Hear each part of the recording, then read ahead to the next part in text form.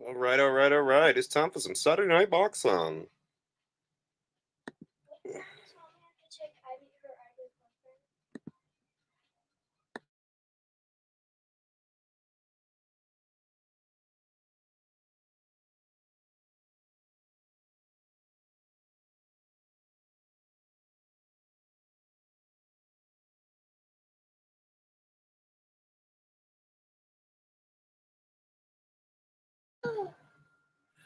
All right, we're live. Watching this Matias versus who's this? Uriel Matias versus who? I don't know. Just starting out. Just uploaded a video. You guys can watch it after we're done with this card. And yeah, man. And you gonna play with me? Yeah, I'll play with you, little fat man. Ain't they got a poster for this joint I could use as a thumbnail? I was hoping it was gonna be Lipinets versus Abdul Kakarov, but you know, it is what it is. Yesterday's card was a hell of a card, man. Hell of a card, man. My goodness. Shit, my goodness. What was that? I don't know, man. Why do I keep hearing these noises? Well, I'm playing.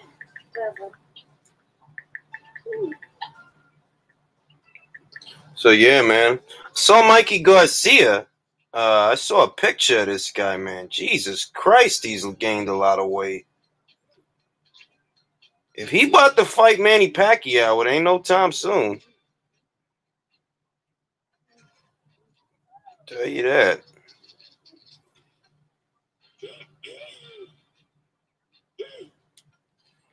I don't know much about this Hawkins guy, so this is going to be interesting to see how he fares against Lipinets. I know Lipinets.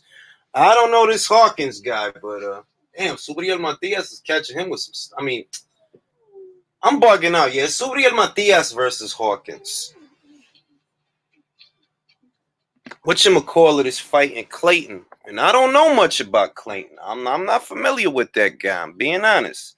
So I'm getting a fresh look at this kid, you know, and I'm gonna just take it for what it is, cause I don't know what he can do. I don't know what he can't do.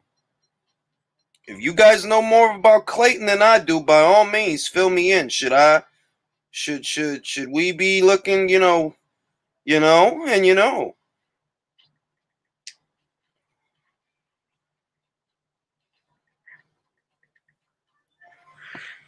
I was rocking Rusty, was rocking Kid Carlos. Chilling. Watching Subriel Matias do the business over here with Hawkins. And Subriel is looking real strong. He's backing him off. Looking real strong out here. You know what I'm saying? You know what I'm saying? Yeah, man. That was a hell of a card yesterday, man. Ahmed was goody. All right, let me download this joint. And then you're gonna play with me. I'm not gonna play with you right now. I'm gonna watch this fight. And then you're gonna play with me? Maybe. Fine, I'll be mad. Be mad at me. I will. You will. I will. You will. I will. You will. I will. You will. I will. You will. I will. You will. I will be mad at you! All right, enough.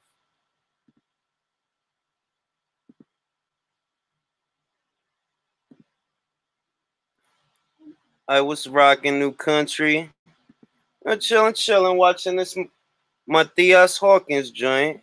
They getting it popping. Says I got new comments and I can't even get to them. Well, I don't know. You know what I'm saying? And yeah, man. So we in this joint. You know what I'm saying?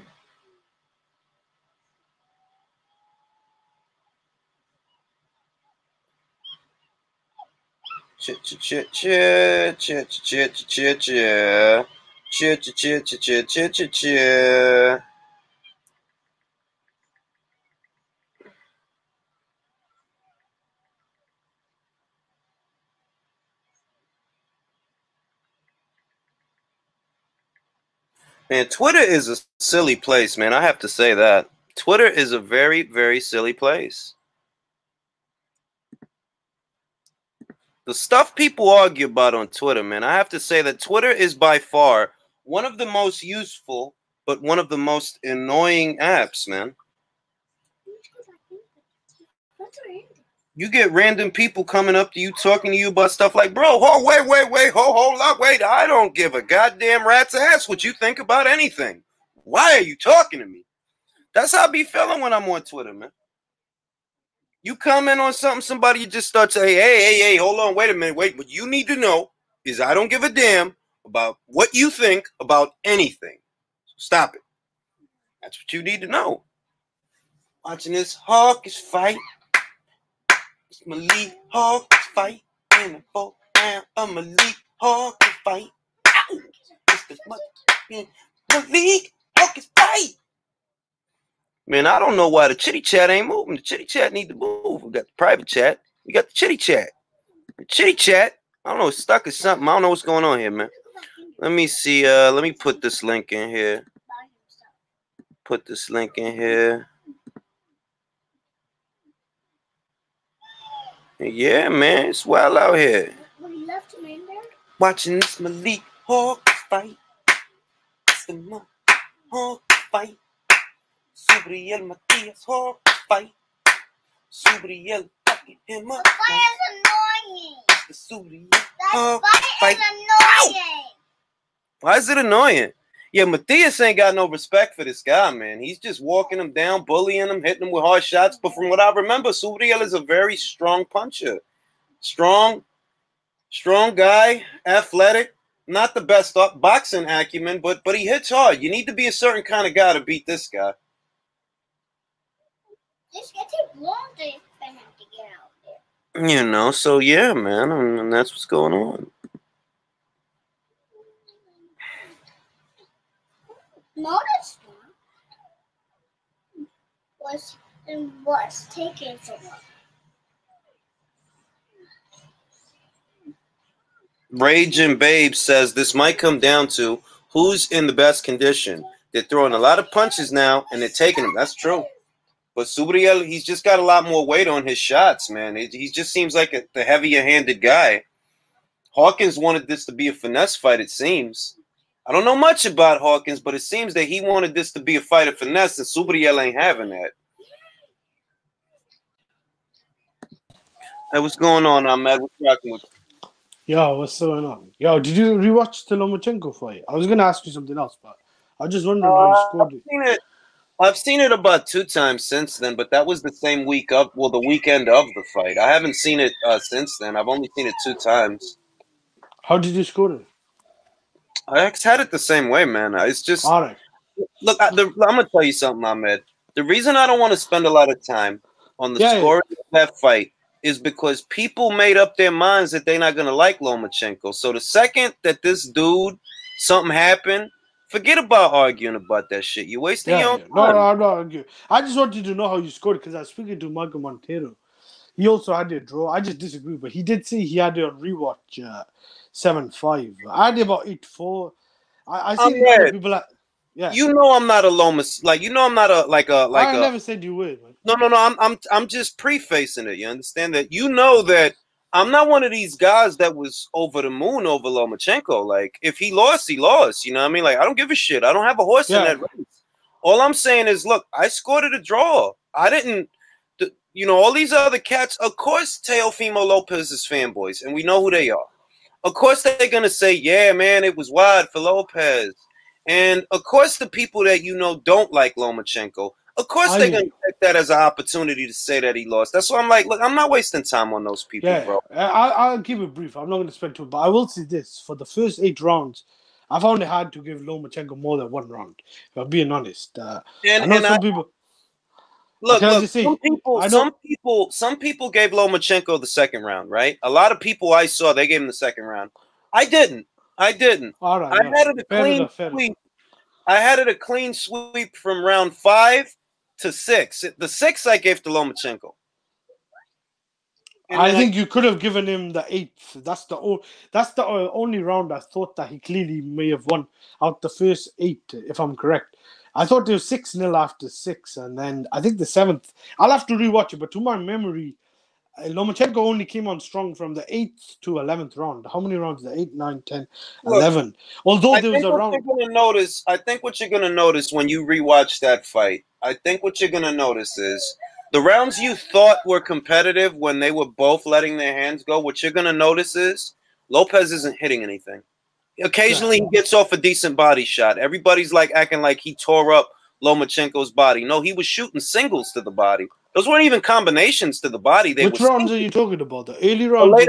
The later rounds when Lomachenko finally started throwing punches, because the early rounds I only gave them to Teofimo because Loma's not throwing. So I have to give them to you because at least you're throwing, at least you're throwing punches.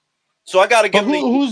who's disputing the later rounds? We all know Lomachenko came on strong. Like, obviously the 11-1 was a bad scorecard, but I could see any score between 7-5 Lopez to about even I can 9-3. I'd see say. 7. Look, honestly, I can see 7-5. If you told me, okay, I got a 7-5 Lopez, I could see that.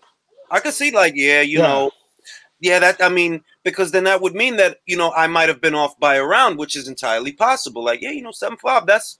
That could have happened that way.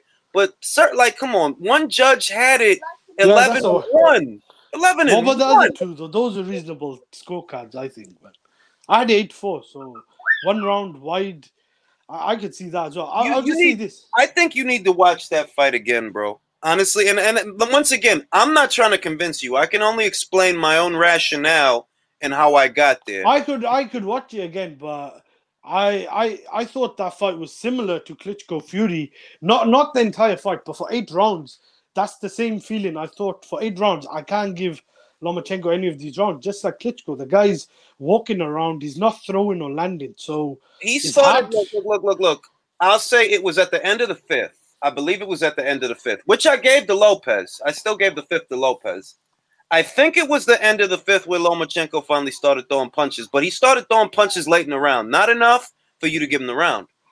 In the 6th, I gave him that round. And from the 6th onward, right? Now, I believe I gave Lopez a round in between there, in between the 6th and the 12th. I would have had to because I gave the The first 5. seven, you're talking about the 7th, then, yeah. So, as soon as what I noticed about the fight is, as soon as Lomachenko started throwing punches, he couldn't miss Lopez. He literally Yeah, couldn't miss him. And he started backing him off. Lopez threw some punches back. There were exchanges. But I reiterate, the work from Lomachenko was just much cleaner. You didn't have to look for the shots. Lopez was getting off decent shots to the body. And like I said, it was one at a time. Those weren't combination punches. It was one at a time. So, like, my take on it is, as soon as Loma decided to show some offense, Lopez couldn't really do anything about it because he wasn't All doing right, much. all He right. was getting I'm not going hit. to argue too. Yeah, I'm not going to argue your intent, but I have seen Lomachenko fans. I'm not saying you. I'm not accusing you. Some of them are saying it was a clear draw. It's a very close fight. I I don't personally, call it no. yeah, And this is where I differ from them. I don't think it was a clear draw. I don't think I'm saying that that's what I had when I looked yeah, down at my scorecard and I looked at what I had. That's what I had. And I'm not a yeah. I'm Lomachenko just saying fan. that I agree with your point at the beginning that some Lopez fans are saying it's like a whitewash. I think Lomachenko clearly won about 3 rounds in that fight. At the same time, it was no robbery. I've seen some guys, the usual suspects. I'm not even going to mention, but some of the channels, we know, saying that Lomachenko got robbed, this and that. That was not a robbery. That was the right decision. It's just we had one scorecard that had it white, but I was just going to say there are some people like yourself who agreed with yourself. Like they had your draw. I think it's Michael Montero, Crawford, Ward. I just disagree. I thought Lopez did enough to win, but I will rewatch it. I just think Lomachenko took far too long. He took way too long to get going. By the time he got going, I think he was a bit too late. But if you Let had me it address, closer than me, I'm let not going me to argue address over round. let me address John Gregg. No, I'm not a Loma fanboy. You hate him because of the color of his skin, and you expect me to give a damn about your racial biases. I don't care about none of that stuff. I know who you are, John Gregg. I know you the guy from, I think, Facebook. You just hate him because because these dudes like, yo, I don't want to play your stupid little tribalist game. You think that I'm supposed to like every fighter just because you got something in common with them. I don't give a shit about you, so I don't give a shit about who you got something in common with. I'm not a Loma fanboy, nor have I ever been. I've been saying for the past 3 years, he's not pound for pound number one. He's never been pound for pound number one on my list. Never. Never. Julius, can I ask you a question? I told y'all before, hold on. I told y'all before, this dude, he's not going to be around for a long time. I've been saying this for 3 years. I've been saying this. If you spent that much time in the amateurs and you went pro at that age, you're not going to be around in the pros for that long. So don't pretend that I was super duper high. The difference between me and you is I don't hate him for his pigment. You do. So go somewhere else with your hate that you got in your heart, bro. Because I don't give a shit about none of that. If you was really about something, yo, go outside with the hate in your heart and do something with it. But don't come around here talking that bullshit. I just want to say this. This question is more of a rhetorical question, and it's not just addressed to you; it's addressed to other people. We all know Lomachenko is a favorite, so there's no shame in picking Lomachenko if you're wrong. I personally wasn't confident in picking either guy, and I don't have a channel, so I don't like you. I got and Michael Montero, guys like that who got a channel and doing a weekly podcast or whatever breakdown. I understand you guys got to pick. You can't sit on the shelf, but I did think Lomachenko's favorite when he got closer. I thought Lopez might pull it off because I was thinking about weight and size and that. But I'm not going to say I picked Lopez. I didn't. Yeah, but this is the other thing. This is the other thing. Yeah. For the people that pick Loma, right? And I think that there's too many egos involved because that's how I look at it. That there's a lot of egos involved, and there's just a lot of tribalist crap where you can't talk about a boxing match and just enjoy it. It's a boxing match. What's fun is you don't know. That's the fun part. Watching a fight, and you know what? Sometimes you're going to be wrong. Would it be fun? Would it be exciting if you knew what was going to happen all the time? No. Yeah, exactly. Not. Yeah, I know. You're right. You're right. So Lomachenko lost. Do you think that I'm losing sleep over that? Because I'm going to tell you that I'm not. It's fun. Yeah. Lopez is now the man. Lopez. That makes me happy. Why? Because that makes Gervonta look bad. And I like that it makes him look bad. That makes me happy. If anything makes me happy, it's knowing that Gervonta for 3 years had the same opportunity that Teofimo had, and you chose to run away. He didn't. And I like that he's from my city. I like that about him. So, it's good for American boxing, I think. It's good for American boxing. It's good for American boxing. He won. He could become a future pay-per-view star, I reckon, in the future. Like, America doesn't have a guy. Like, look, Canelo's almost 31 or something. Lopez is a young guy. I think for boxing in America, and that's why I've been on ESPN and him winning. I think I thought he won clearly. That it was good. I think for boxing in the future. So I agree with pretty much what you say. I was just saying. I think there's a lot of people, and it works either way.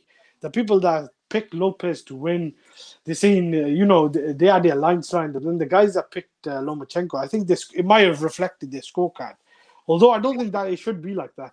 Just because you pick someone, that shouldn't affect how you score a fight. Like, we all could. Yeah, like exactly. Like I wouldn't tell you. I'm not telling you that I had it a draw because I'm trying. Like, no, dog. I had it a draw because that's how I scored it. I scored it live with Beats.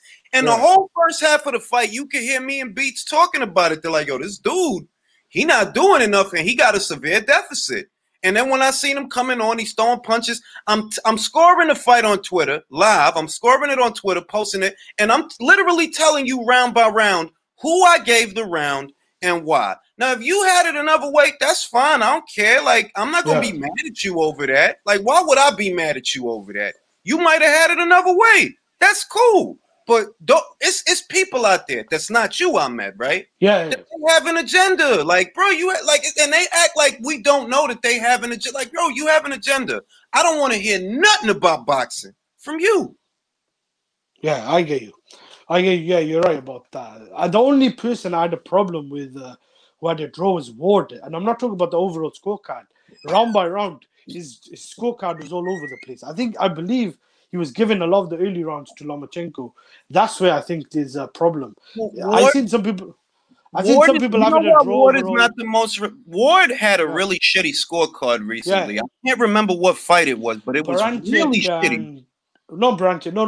Ramirez and Postol, I think. Yeah, That exactly. was another fight. Yeah. Mm-hmm. He had That's a what I'm really saying, shitty like- scorecard. So I wouldn't go off of Ward per se, but I know. Look, Crawford had it a draw, and Ward had it a draw. Teddy Atlas had it a draw, and I think Juan Manuel Marquez had it a draw. I think Marquez had Lomachenko 8-4. I believe that's what I saw. he's bugging out. I didn't see Loma. He's bugging out because if we're gonna call a spade, bro, I did not see Loma win 8 rounds. That's a bad I didn't see scorecard. that. I didn't see that. So But he I don't know. had Cotto beating Canelo, and to be fair, I don't think Cotto won more than about 3-4 rounds against Canelo in that fight. I think Canelo clearly. You know, Ahmed, you cannot trust Marquez to be unbiased when it comes to Canelo. Like you already know that, so you know that. Like, but even Teddy Atlas, and I think Teddy Atlas, the guy, I respect a lot of the things he says, but he had that Triple G Canelo rematch, 117-111 to Triple G. That rematch wasn't that wide. That was a close fight. But if we qualify, see, this is my thing. Teddy Atlas had Tyson Fury winning the first fight, right? Yeah. This is my thing. Teddy Atlas had Tyson Fury winning the first Wilder fight, and Teddy Atlas, like myself, had Manny Pacquiao winning the Jeff Horn fight. You know what I mean? So I'm not gonna just blow him off as soon as as soon as he says something that I disagree with. I agree with that. Yeah. I agree with that. Because I think that Teddy is looking for the same things, or I should say, I'm looking for the same things in a round, I believe, that Teddy is looking for. I think that I'm looking at what he's looking for. So in that way, I'm like, all right, well, he had it a draw. But at the same time, I know, you really like Lomachenko. And like I said, I'm not high on him. Remember when Teddy said Lomachenko was pound for pound number one? I was like, no, he not. You bugging out. Yeah. How you going to overlook all these people for Lomachenko? You going to overlook Terrence Crawford? No. Yeah, right, you're right. The latest list that I posted, right? The latest list that I posted, I got Chocolatito ahead of Lomachenko when Lomachenko was still there. I had Chocolatito ahead of him. Why? He's a 4-division champion. He beat 4 world champions. Granted, he never unified, but you're not going to tell me Lomachenko has a better resume than Roman Gonzalez. No way. No. Yeah, I get you. I personally would have had Lomachenko before the fight ahead because I know your list is different in criteria. I just think when you get knocked out like that, and I don't think he's done enough recently compared to Lomachenko, but Lomachenko just lost. So I think as well, you could see an argument where you could remove Lomachenko. And the reason I qualify Roman Gonzalez, right? Look, a lot of people saw last night's fight and they say, oh my God, vintage Chocolatito, because he beat Israel Gonzalez, right? Look, Israel Gonzalez already got beat by Jerwin Ancajas. Was it Caldiafai or Ora? No, Jerwin Ancajas beat him in 2018, I think it was, right? So yeah, you're right. Israel is not how I came to that conclusion. If you could go in there with young, unbeaten Khalid Yafai, who's a longer guy than you are, and he's more of a real superfly than you are, because we all know Roman is little for superfly. He went in there and dominated that man. He dominated him. That's how I know. If you could do that to an unbeaten champion, you are on the level. I can see a good argument now, top 10. If he beats Estrada, I think he's probably top 3, somewhere there. I think right now, I personally wouldn't have him top 5. I think top 10 probably fair. But I mean, it depends. Pound for pound is different. It depends on the criteria. To me, it's all about show and prove. It's not about eye test. It's not about how I think a fight is gonna go. All of that is bullshit. Because if it was based on how a fight is gonna go, Lomachenko would have still had his belts, but he don't, right? Neither me or you expected, even if you thought that Lopez was gonna win, right? You didn't think that Loma gonna go in there for the first half of the fight and not do shit. No one called it like that. Like anyone who picked Lopez by knockout. Like I think Steve Bunce made a good point. He said after every fight, normally you have people saying, "I saw that coming," but we were on a live. I think it was on Unbiased's live. This was 1 week ago, and we all talking about how Lopez could win. And I even said Lopez's best win is to win by knockout. Hold Hold on. John Gregg, is Crawford a Loma fanboy? I'm just curious. Like I said, we know what you don't like about that fighter. I don't know why you trying to talk boxing when we know what you don't like about that fighter. Like, we know. The thing is, why do you bother people with that? Me and Ahmed is talking boxing, straight boxing, the mechanics, the politics, what have you. All you want to talk about is pigment. That's the only thing you don't like about that dude. I don't care if you don't like him, dog. Like, you should start. Invite that guy on it. Yeah, like, you should start a channel and make videos.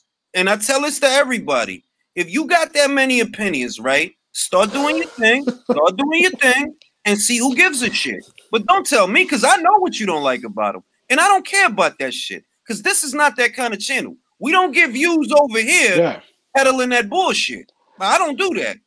So go. I'm kind of glad. Yeah, I agree. I'm kind of glad that one of the fan base is gonna now be quiet, because the Lomachenko fanboys were crazy as well, and they're still kind of crazy. I don't. Hold on, John Gregg. Do you honestly think I don't know who you are? Like, you really think, like, you really gonna do the peekaboo hot? Like, I know who you are, dog. Yo, what's up, man? What's goody, rap? Yeah, man, all good, man. I'm just new on the game, just going through, making my rounds. What do you think of that fight, bro? Which one, bro? The one what just happened on Showtime, man. He's talking about Mateus fight. Yeah, the Mateus fight. What? You know, I walked out and smoked a cigarette, bro. I literally walked out to smoke a cigarette, bro. Yeah, I missed it as well, man. I was on a hang. But I'm gonna say, I think Subriel, he looked like he had the heavier hands of the two guys, man. He looked like he was hurting Hawkins, man. Yeah, he hurt him. He hurt him in the round, and I think the doctor had to come and stop it. I mean, not to be insensitive, right? But we know that Subriel can punch because of the Dadashev fight, man. That's like how we know that dude is a real heavy-handed guy, man. Yeah, he lost his last fight, though, didn't he? He come off and lost. He did. He got a L. He got a L. I think mentally must have been like a lot of guys do psychologically get affected. Someone's got, I think, a problem with the speaker. But I remember Gvozdyk as well. I don't think he was the same after the Adonis Stevenson I don't fight. think he was the same after that fight either, bro. A lot of people have the same opinion. What's that noise, man? Someone's got. Yeah, I don't know what that noise is. All right, it's gone now. Yeah. A lot of people feel that he started hesitating for fear of what and we don't know. We're not mind readers. But I saw a lot of people saying that they feel like Gvozdyk started hesitating to throw the right for fear of what it might do to the other guy. I don't rule it out, because nobody wants to have that kind of stuff on their conscience. Athlete, they don't go out there like these dudes. Most of them, it's a job, bro. They're not going out there to catch a body. They just trying to get paid, feed their families, and they fighters. That's what they do. But they're not going out there to put somebody in a hospital. I'm just basing it off what I know outside the ring, because I remember after the next fight, he fought. I believe there's a guy called he was an African guy. I forgot his name. He was a mandatory defense, and I forgot his name, but he wasn't a good fighter, or whatever, good big name.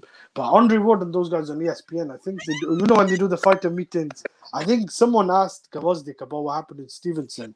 I think two of them asked him, and I think he refused to answer. And they were saying, like, the body language wasn't good. Like, you could see he did, like, he felt uncomfortable talking about it.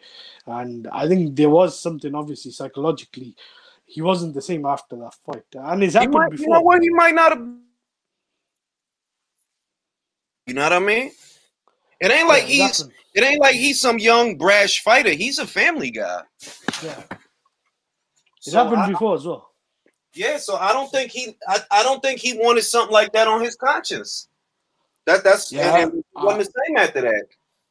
Yeah, Stevenson was really in a bad situation for a while. I think he was in a coma for a while. So yeah, and it's happened before. I don't think Nigel Benn and Chris Eubank were the same after their fights with Michael Watson and Gerald McClellan.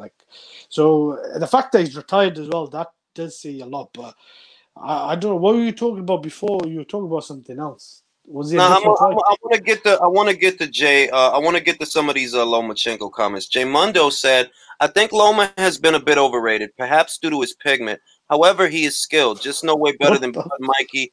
All right, now this is what I'm gonna say, Jay Mundo. Right? Once again, you making it about pigment. I know why they decided to put him as high as they did. Now, some people don't want to accept that. You understand? Like, some people don't want to accept that. If you want to talk about people that are overrated, yeah, I think Vasyl Lomachenko was overrated a bit.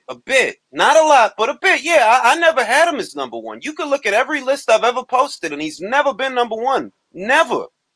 But Julius, can I say something? what? Can we say everyone could be overrated to a degree? It depends who you Yeah, ask.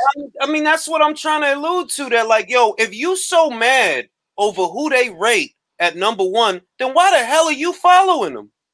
Like someone said, Lomachenko's overrated. I think it was below a Michael Montero video, and I replied to the guy. He said, "By your logic, then Floyd Mayweather is overrated." I wasn't comparing Mayweather to No, Lomachenko. but it's I not was just even trying. that. If Ring Magazine tomorrow rates a fighter that you like, you're gonna be like, yeah, Ring know what they doing. Then the second that they rate somebody else, you're gonna start crying about that. I'm like, why are you even going by Ring Magazine? If you have a different criteria than Ring Magazine, why don't you stop being lazy and make a list? Because that's what I did. I told you, I've been a boxing fan most of my life, but I never went by pound for pound list from anyone until recent years, because I always thought this list is stupid. The list is stupid. I don't like that list. But I looked at Transnational. They got Tyson Fury in there, and no knock on Tyson Fury as a fighter, but I don't think you should rate heavyweights that high. Like Fury's got a couple of good wins. Heavyweight. I mean, I don't think you should. To me, it's like that shows that the average boxing fan is just an emotional idiot, because there's no point in making a pound for pound list if you're going to have it filled full of career heavyweights. Now, if you got Usyk on there, the reason I understand is because Usyk is not a career heavyweight. He is a cruiserweight that moved up. So I get it. Like, if you good enough, if your skills, because you clearly not a heavyweight, not by today's standards, but if you got enough skill that you could go up there and fight, yeah, you should be on the list. But if you're gonna have career heavyweights on there, all right, now that just defeats the purpose. How was Mike Tyson pound for pound number one then on Ring? I'm not saying it. I'm just asking this question, bro. Because they decided that he should be. That's why. Because he was popular. Like you ask, so if you ask that, that's a retort. Why do you think they did that? Because he was popular. They wasn't. I thought he had a good resume. Like, I thought he did have a good resume. Why did 2 years ago they put Errol Spence Jr. on there? They told you why. Because they think so. Because I test. They even said that his resume, it ain't nothing special on it. They said that. I didn't make them write that. They wrote that. His resume I was just talking generally about Tyson was 38 or something in 01. You had a good resume. Look, he's undisputed heavyweight champion. I'm just saying, at that time, was he valid to rank the guy top 10 or not? Because he did have a pretty good resume. If you asking me by my train of thought, no, you don't rank a heavyweight unless he like Klitschko and he just does some ridiculous. Because to me, Klitschko's reign, right, which is underrated, but it's unprecedented. I'm telling you, when Corey Saunders beat this man's ass, you never would have thought that he was going to go on from that to reign for 9 years. You never thought that. That kind of reign, you got to kind of think about it. They're like, damn, that's something else. But that's not what's going on right now, right? That's not what's going on. And that would be that really would be an exception. That really would I agree. The pound for pound list is for smaller fighters. If you don't want to abide by that because you like somebody a whole lot, because most of the time that's what it is. It's that you really like Tyson Fury and you want him to get a ring. That's all it is. Yeah, but what about Mike Tyson? I'm just playing devil's advocate. I want to say this. Tyson was as a small heavyweight. The guy was 5'10" or 11. He was fighting guys who were much bigger. And this is what I find hard to understand. If I tell you that a heavyweight's superiority is already implied by a real-life setting, right? That if you put a middleweight, if you put the most skilled middleweight in the world in there with him, in all likelihood, Mike is going to floor him, even though he might not be as skilled as that middleweight. He might still floor him because of his size. Because contrary to popular opinion, yeah, size matters in boxing. Don't let nobody tell you different. Size matters. The weight behind the punches matters. It's not complicated. This is not a video game. If a dude got a 50-pound weight advantage on you, you think he not gonna walk through your punches? Yeah, I would just say if you get a guy that's like say 200 and I don't know 10 pounds, who's 5'10", 11, he's knocking out guys who are 250, 260. I don't know. As a heavyweight, I think that does matter to a degree, but I don't know. Pound for pound, I think, I and personally I don't think think heavyweight should be ranked. you know why I think that. You know why I think that that's a lot of head splitting, because the list is not for smaller. I mean, the list is not for that heavyweight. It's not for Yeah, I him. agree. I agree. It's simple. It's like, to me, it's simple. It's like if I give you a coloring book and tell you color in the lines, and you don't want to color in the. All right, that's you then, bro, because it defeats the purpose of what you're doing if you just gonna do whatever you want. What about Ali? Would you put him? Say if you. No, No, I'm saying top 10. no. I agree. I agree. Because I don't you really already rank. understand. Do you understand, right? And this isn't necessarily you, Ahmed, but I'm saying the heavyweight is already the man. You don't need to rank him. He's Yeah, I get already you. the man. I'd say there's only anomaly, like the odd few guys I'd rate. A Klitschko, because what he did, the longevity. I'd personally, my all-time top 10, I'd probably put Ali in there, but that's the only heavyweight. But that's just the odd few, I mean, And the odd other heavy. thing, for them cats. Now this goes back to personal preference, because at the end of the day, it's people that rank heavyweights. If you rank heavyweights and you go by that, okay, then go off a list that ranks heavyweights. I'm just telling you that I don't, because Yeah, I agree with you. to me it's redundant. The heavyweight will already beat that smaller fighter. That's not what this list is for. The list is if they were all the same size based on skill, because we taking the size away if we say this. We take away the size. If they was all the same size, who would win? Because this is about skill, not size. Yeah. So I'm just saying, if you include resume and a guy a heavyweight got a very, very good, exceptional resume, I could see that being one of the reasons. But I agree with you. The list is not designed for heavyweights. I've said that before, because I was gonna put Joshua on my list after he beat Parker, but then I thought about it. It's not really designed for heavyweights, so I don't think I should be putting like, that. look, I'm like, I will say I'm an Anthony Joshua fan. Like, I'm a fan of that fighter. Do you see him on my list? No. No, yeah. Because that would be stupid. Yeah, I agree.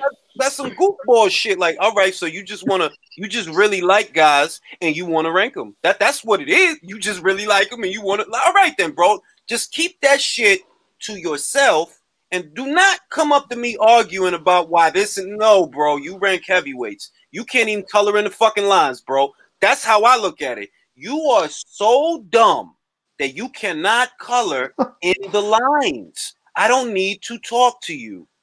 Please don't talk to me. Let me ask you a question. One question before I let. And I was just gonna say, do you think when Golovkin was pound for pound #1 by Ring Magazine, do you think Klitschko should have been ranked ahead of him? Because the only argument Golovkin never moved up. First off, that argument only comes in if you had Gennady at #1. What's the problem with that? I never had him at #1. Ever. Yeah. Ever. And the only reason that argument comes into it is because I know Gennady never moved up in weight. He was only a champion in one weight class, the same as Vladimir. But that doesn't change the landscape and the rules of the list. You're not trying to find out who fought in one weight class. You're trying to find out if Gennady was the same size as Vladimir. Is Gennady more skilled than Vladimir? Because we've taken the size out of it if we're making them the same size. That's the order of the day. Because Doug Fisher said the reason they ranked Golovkin 1 because he made 20 defensive. I know he made defenses of the super belt, not super. I mean, was the interim belt. To my knowledge, I think Klitschko had way more defenses of the WBO belt. Klitschko had defenses of the full title, right? Whereas for Gennady, they included defenses of a baby belt. Yeah, for him to be in that conversation, they included the defenses of a belt that they don't recognize when Rocky Fielding got it. They don't recognize it when Murata got it. They don't recognize it when fucking Omar Figueroa. It's a baby belt. Do you run around? In other words, they normally don't give fighters that hold lesser titles that shine. Talking about, oh yeah, he got all these defenses. No, y'all cut corners with Golovkin because y'all was pushing him. Y'all cut corners with him because y'all was pushing him. And I'm telling you, 9 times out of 10, we don't talk about, no, yeah, he defended the regular belt. He's here to defend the regular belt. No, we don't be talking about that. I agree. Vlad's defenses was defenses of the full titles. The full titles. Yeah, Julius, I gotta jump out. I just want to ask you a last question. How many Mayweather pay-per-views did you order? You know, once he signed the deal with Showtime, did you order the Medana pay-per-views? I'm gonna say that those were different times, Ahmed. See, no, now I'm just asking out of curiosity. Wait, bro, like stop talking over me. I'm trying to answer your question. In those days, whenever Mayweather fought, we threw parties, so we'd all chip in. Now that I'm older and I'm a family guy, now I buy more pay-per-views by myself, whereas before we would all chip in to buy the pay-per-view and we'd make a party out of it. But I will say that every pay-per-view, and this is every pay-per-view, it really started for me with the De La Hoya fight, because I hated Oscar De La Hoya, so I had to see that fight. That was the first time that I put money down for a Mayweather pay-per-view, and every pay-per-view thereafter I put money down. If I didn't put money down, I brought liquor, but I was always there. All right. I was just wondering because obviously we didn't have the De La Hoya fight on pay-per-view in the UK, but when he signed the Showtime deal, a lot of those fights were on Box Nation. The only one that was pay-per-view, I think, was Pacquiao, which I did obviously order. But I don't think that Maidana pay-per-view is that bad. I thought that was a good fight. But a lot of those fights, what was it, like Berto, Guerrero? Bro, I don't know if it's $80, that was a lot of money. See, that's why the older I get, the less I argue about certain things, because after the first the fight was great. If you was watching that fight then when it was live and you seen Marcos was really there to scrap and all of that, bro, we was on the edge of our seat with that pay-per-view. Yeah. And when the second one, ahead of the second one, because of how the first fight was, yes, there was excitement because we thought, Chino wasn't fucking around. Like he beat Broner and he in here with Floyd and he giving Floyd some work. You know what I'm saying? Yeah, this good shit. I don't want, that's why it's certain people I'm not going to talk to their ass, especially when it come, just look, when it come to Loma, I could probably only talk to people like Mark about Loma. Because I know Mark wasn't on Loma's dick. Mark is just a boxing fan. I'm just a boxing fan. I don't hate him. I don't love him. He's just a good fighter. That's the same, yeah. But and with Floyd, it's the same shit. Bro, I can't talk to Floyd. I can't talk about Floyd with everybody because people gonna lie. Mm-hmm. I give people, Floyd this, Floyd that. Floyd unified, bro. If we're gonna keep doing this Manny Pacquiao, Floyd Mayweather bullshit in 2020, Floyd unified and Manny didn't. Why you telling me how much of a coward he is? Floyd unified, bro. Manny didn't. Yeah, do I hate Manny? Do I hate Manny? No. Do I hate Floyd? No. It's boxing. Yeah, that Canelo card was good. You had Danny Garcia and Matisse on the undercard. I was just asking because I remember those days Pacquiao and Mayweather were both fighting and they're both doing pay-per-views. And Pacquiao had a lot of pay-per-view fights, which I don't think were probably pay-per-view worthy as well. There's a couple of Mayweather's ones as well, especially on Showtime. I remember Pacquiao Al-GD, Pacquiao Rios. I don't know if, I was just wondering, because in America, it was different. Over here, it wasn't on pay-per-view. So I was just wondering if people are shelling out a lot of money because... My man's in them was his dad. His dad used to order all the Pacquiao fights. Now I don't hate Pacquiao, so I'm not saying this to say that I hate. Yeah. His dad was a big Pacquiao fan, so he would always order the Pacquiao fights. I never really put money down for Pacquiao like that. But what he would tell us is, if you want to come through watch the fight, you ain't got to pay for the fight, but bring some beer. Bring beer. Yeah, I get you. I opened the Pacquiao De La Hoya and Pacquiao Mayweather fights, but we were lucky that time. A lot of those fights were on Box Nation. So give me a second. Give me a second. I'll be right back. Mark, hold it down for me. Sure. What's up, Hamid?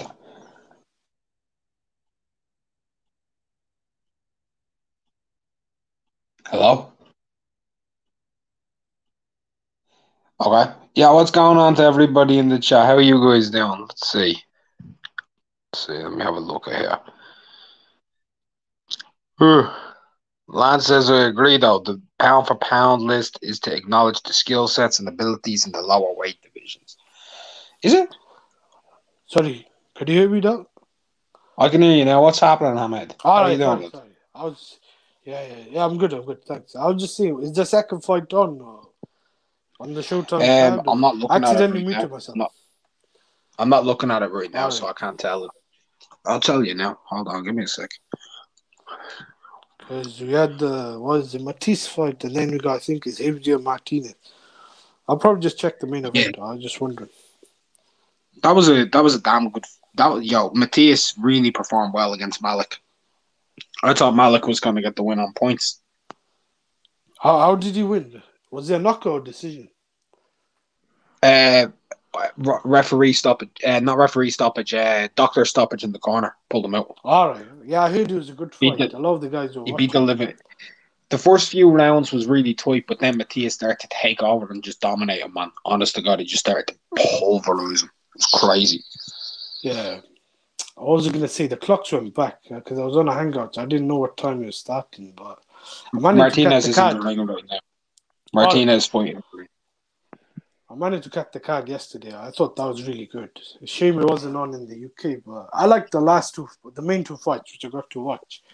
Well, the Estrada fight was good. Chocolatito Israel fight was really good, and I was like, Yeah. right, that's going to be the best fight on the card. And then that Quadras Estrada card, if it wasn't for the Zepeda Bernanchik fight, that would be the fight of the year right now. Yeah, that was a candidate. I had that fight close. I think I had Estrada 6-4 going into the 11th, but then he closed the show. Quadras came back strong towards the end. I thought he's going to go, maybe to the decision, but that was a really good fight. I enjoyed it. And the Gonzalez fight was good as well. That I thought was a very good performance from Chocolatito. I think Israel Gonzalez did do well, but just the volume. The guy throwing over 1,000 punches. That's going to be a really good fight. Oh, that's going to be a great fight, especially since Estrada's shown that he's a little bit more like...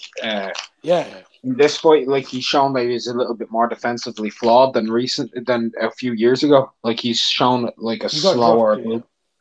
he's more open. But he's also got better balance now when he sets his feet. His balance is better than it used to be. So he slightly changed his style a bit. Interesting to see, because he's normally fleet of foot. Yeah, that's going to be a good fight. The thing is, when they fought in 2012, Estrada was only, I think, 23 or 22. He might not have peaked then. He might have, but right now I think he's more closer to his prime, I'd say.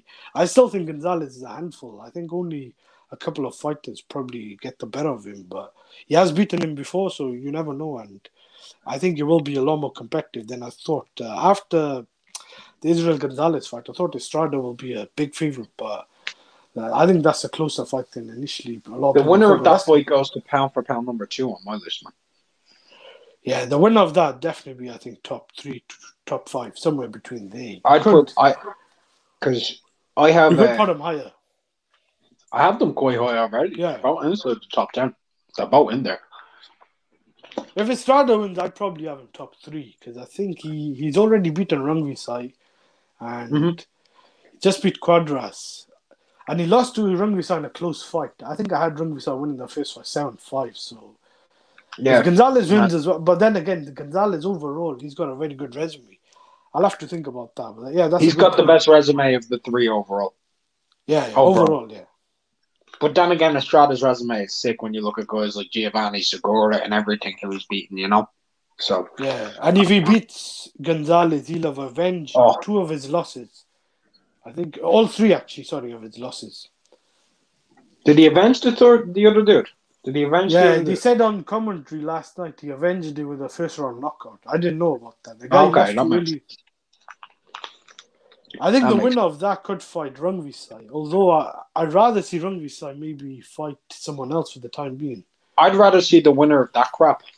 Honest to God, like Estrada Chocolatito fight the winner of Ioka Tanaka. Yeah, that'd be a good fight. I don't know what Rungvisai is going to do for the time being. He just beat, I can't pronounce his name, Rungrang, but I don't know if he's going to sit on the shelf for now, because we gotta wait for this fight. He's the mandatory for the WBC. Yeah. So who's got the WBO? Is that Tanaka is mandatory with the WBO. I thought you said Rungvisai. Because he's the super champ. He was the super champion at 112. You know. Yeah. The way I that. think Roman Gonzalez is really a natural 112. I don't think he doesn't look big, but that shows how good he is. Like at 115, the amount of size he's giving away, the amount of punches he's throwing. It's a frame, man. It's yeah. Like his height, no, but like his frame, yes. You get what I mean? Like he's really filled his frame out. If you looked at him yesterday with Israel was a lot taller, but Israel's one of the tallest superfluos out there. And then Roman himself, he looked very wide. He looked a lot wider than Israel, you know? Yeah, as he's gotten older, he's put on a weight. Like, I don't think he could probably cut it off as much as he could, but like he was giving away a lot of size to Rungvisai in those first two fights. It'll be interesting to see, though, how Estrada as well does, because that first fight was a really good fight, but we'll see who makes the better adjustments. But that's a really good fight. I'm looking forward to that. What is that? 115. That'll be a good unification to have. Man, all those fights at one. Look, you can make tons of fights. Donny Nietes has come back as well. He's going to be fighting. I think it's 4 months from now. They haven't officially announced it, but that's what MTK are saying he's fighting in December or January because they just signed Donny Nietes. So he's with MTK now. So he's coming back into the fray. You've got Anka has with a belt. He needs to fight someone. Hopefully, Japanese New Year, Ryoka Tanaka. It looks like Estrada versus Chocolatito will be February next year. I mean, that division's fire. You can make tons of fights. Quadras still showed he has enough left to be in. Rungvisai. That'd be a good fight, I think. That's a good fight. I'll watch the crap out of that, especially after how he performed and how Rungvisai didn't look great against Amnat, but that was at like Super Bantam. So, I mean, so 120, and Quadras beat him as well. I know it was a bit controversial. I think it was a technical decision because of a head clash, but still, Quadras got a win over Rungvisai. I think Sergio Moro said they've all beaten each other, and that's a good point as well. So I'd watch that. I call them the mini four things, man. I call them the mini four things. Yeah, it's a good weight class. I wanted to kind of see Rungvisai and Inui fight, but I don't think we'll ever see that fight now. No, we'll never see that. And Rungvisai ain't really cut out to go up the Bantam now. Like, it's really a shame what happened, like, with Chocolatito losing to Rungvisai in that first fight, because that's the reason we never got. Yeah. Inoue versus Roman Gonzalez. That's the reason. I think Inui Rungvisai might have been more competitive than Inui Roman Gonzalez. I think Inui was too big. You know, Daenerys talking about if he wins against Ubali, he wants to either go to 130 or 115 to become a 5-weight world champion. And he said that he'd really like to go to 115 and fight Chocolatito. I know some people are against that, but I'd love to see those two legends fight. I think that might be a step too far, but I don't know if he could do it. Then, like, I thought 118 was a step. Well, too far. According to himself, at 118, right, when he fought in Niue, before he went onto the scales, he was drinking water because he was 116 pounds. This is according to himself, and he had to drink water to get to 117.5 pounds. Yeah. So he overcut. So what Daenerys pretty much telling us is he thinks he can actually make 115. Well, that'd be interesting. I think 126 for him was way too much. I thought he was more of a natural 122 to 118, somewhere between there. I was surprised he cut down to 118 at that age, but it depends how he looks against Ubali, because I know he did put on a good fight with Inui, but that was a very physical, like a tough fight. But we'll see. That's a good fight. I like the Ubali-Daenerys fight. After that, I think Ubali's a good stylistic matchup because he's good on the back foot and he's got quick hands, you know. So Ubali can, so he'll be more, because it's not like Inoue who's gonna trade with you. Like, will box, but mostly will trade with you. Ubali's not gonna sit there in the pocket with Daenerys for anything longer than 3-4 seconds. He's not going to. He's not done. Yeah. He knows. Like, if you look at how Takuma was able to catch and hurt Ubali, and even like when Rashid Warren landed clean on Ubali, he gave him some trouble. I mean, so Ubali doesn't have the greatest of chance. Good mover, good boxer. But I feel as though, like, if Daenerys got on top of him, it might be game over, man. I wanted to continue on because this seems to be a really hot topic right now. What's that? This pound for pound shit. And it's like, I feel like what people need to understand about pound for pound is it's a lot more simple than people make it out to be. Pound for pound is basically saying that 118 pounds of Inouye is better than 220 pounds of Derek Chisora. That's basically what it is. That in real life, Derek Chisora would probably kill Naoya Inoue. But it's not because he's a better boxer. It's just because he's a naturally bigger man. Yeah. And what about resume, though? Where do you put resume? Because that's where I think resume comes into pound for pound because the only way you know that a fighter is a good fighter is because of who he fought. That's where resume comes in. All right, it's not about like what happened? This is what I'm trying to say. That's why I see people ranking heavyweights. That's the only reason. I can't think of any other reason why you'd put a heavyweight. It's because of the guys they beat. But then again, I do agree with what you're saying. It's not designed for heavyweights. It's not for them because you know that the heavyweight would probably beat everyone on the list with sheer size alone. Like unless they were the same size. Yeah, which is why you got to make them the same size to take away the advantages. So if you took Anthony Joshua with all of his skills and attributes, right, and this is actually funny to think of, and you made him a 5'4" version of himself, right, with like a 66-inch reach, he gets killed. And you put him into the ring with Estrada, with his movement and the way he boxes. Does he beat Estrada? No. And you know, and that's thank you, Mark. But this is the thing, Mark. And I'm not being nice I'm being honest. A lot of people are not as smart as Mark. Because it's like you gotta be a genius to understand this shit. Like, yo, dog, it's not complicated.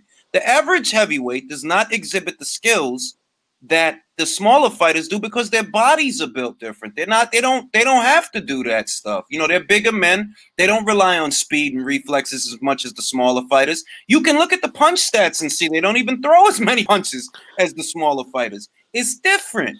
So the idea is that, 147 pounds of Terrence Crawford is a more skilled boxer than 220 pounds of Carlos Takam. Yeah, and another thing is, I agree. The only thing I'll say, Julius, about your list is some things I picked up that I never really thought of before, like fighters coming off losses and I think quality of competition and stuff like that.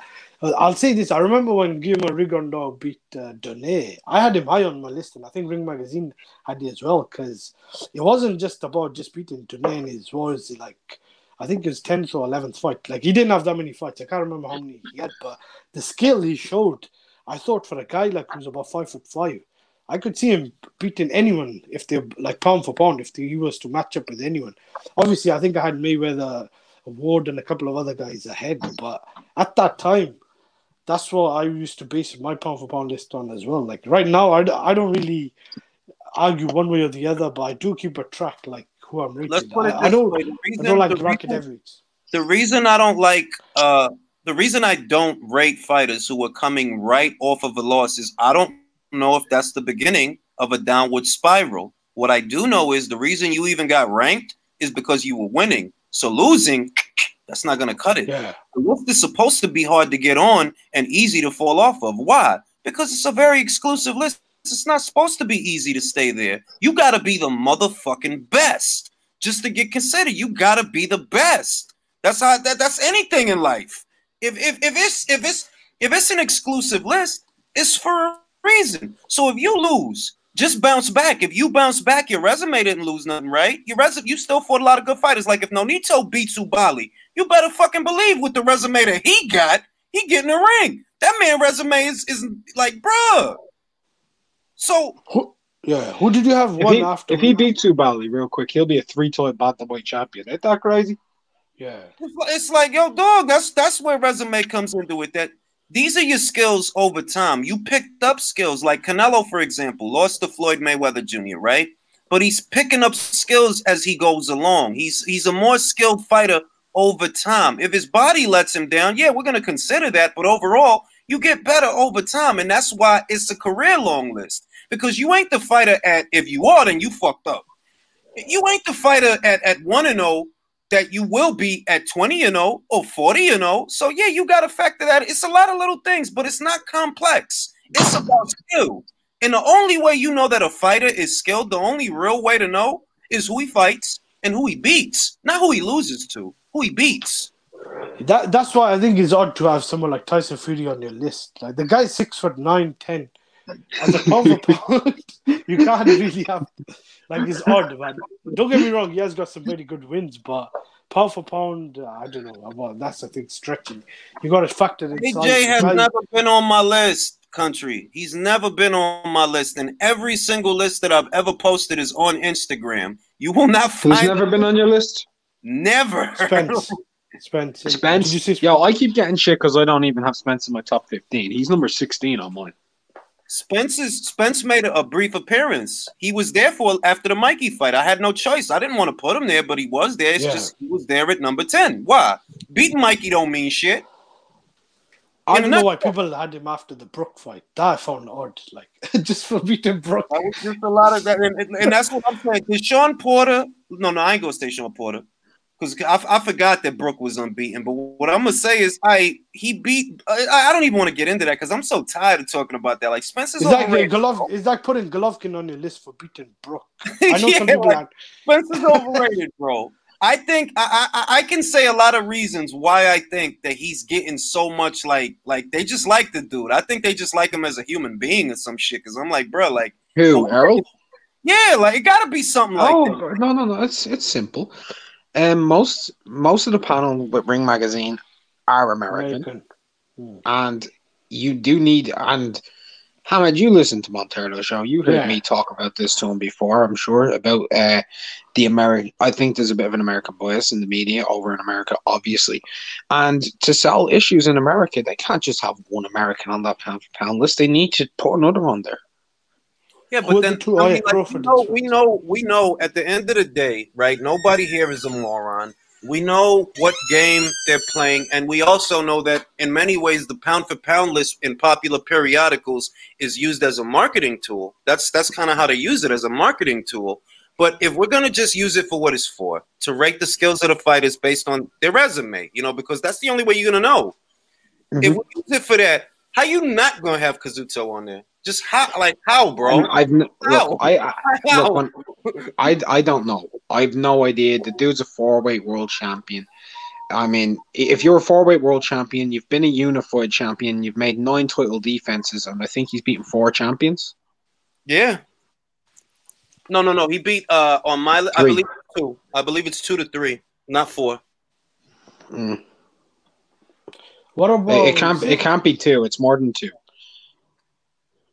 I'll look at the wrap up I did on it because it's on Instagram. I always do a wrap up before I rank them. That way, if my old ass forgets, all I got to do is go to the wrap up.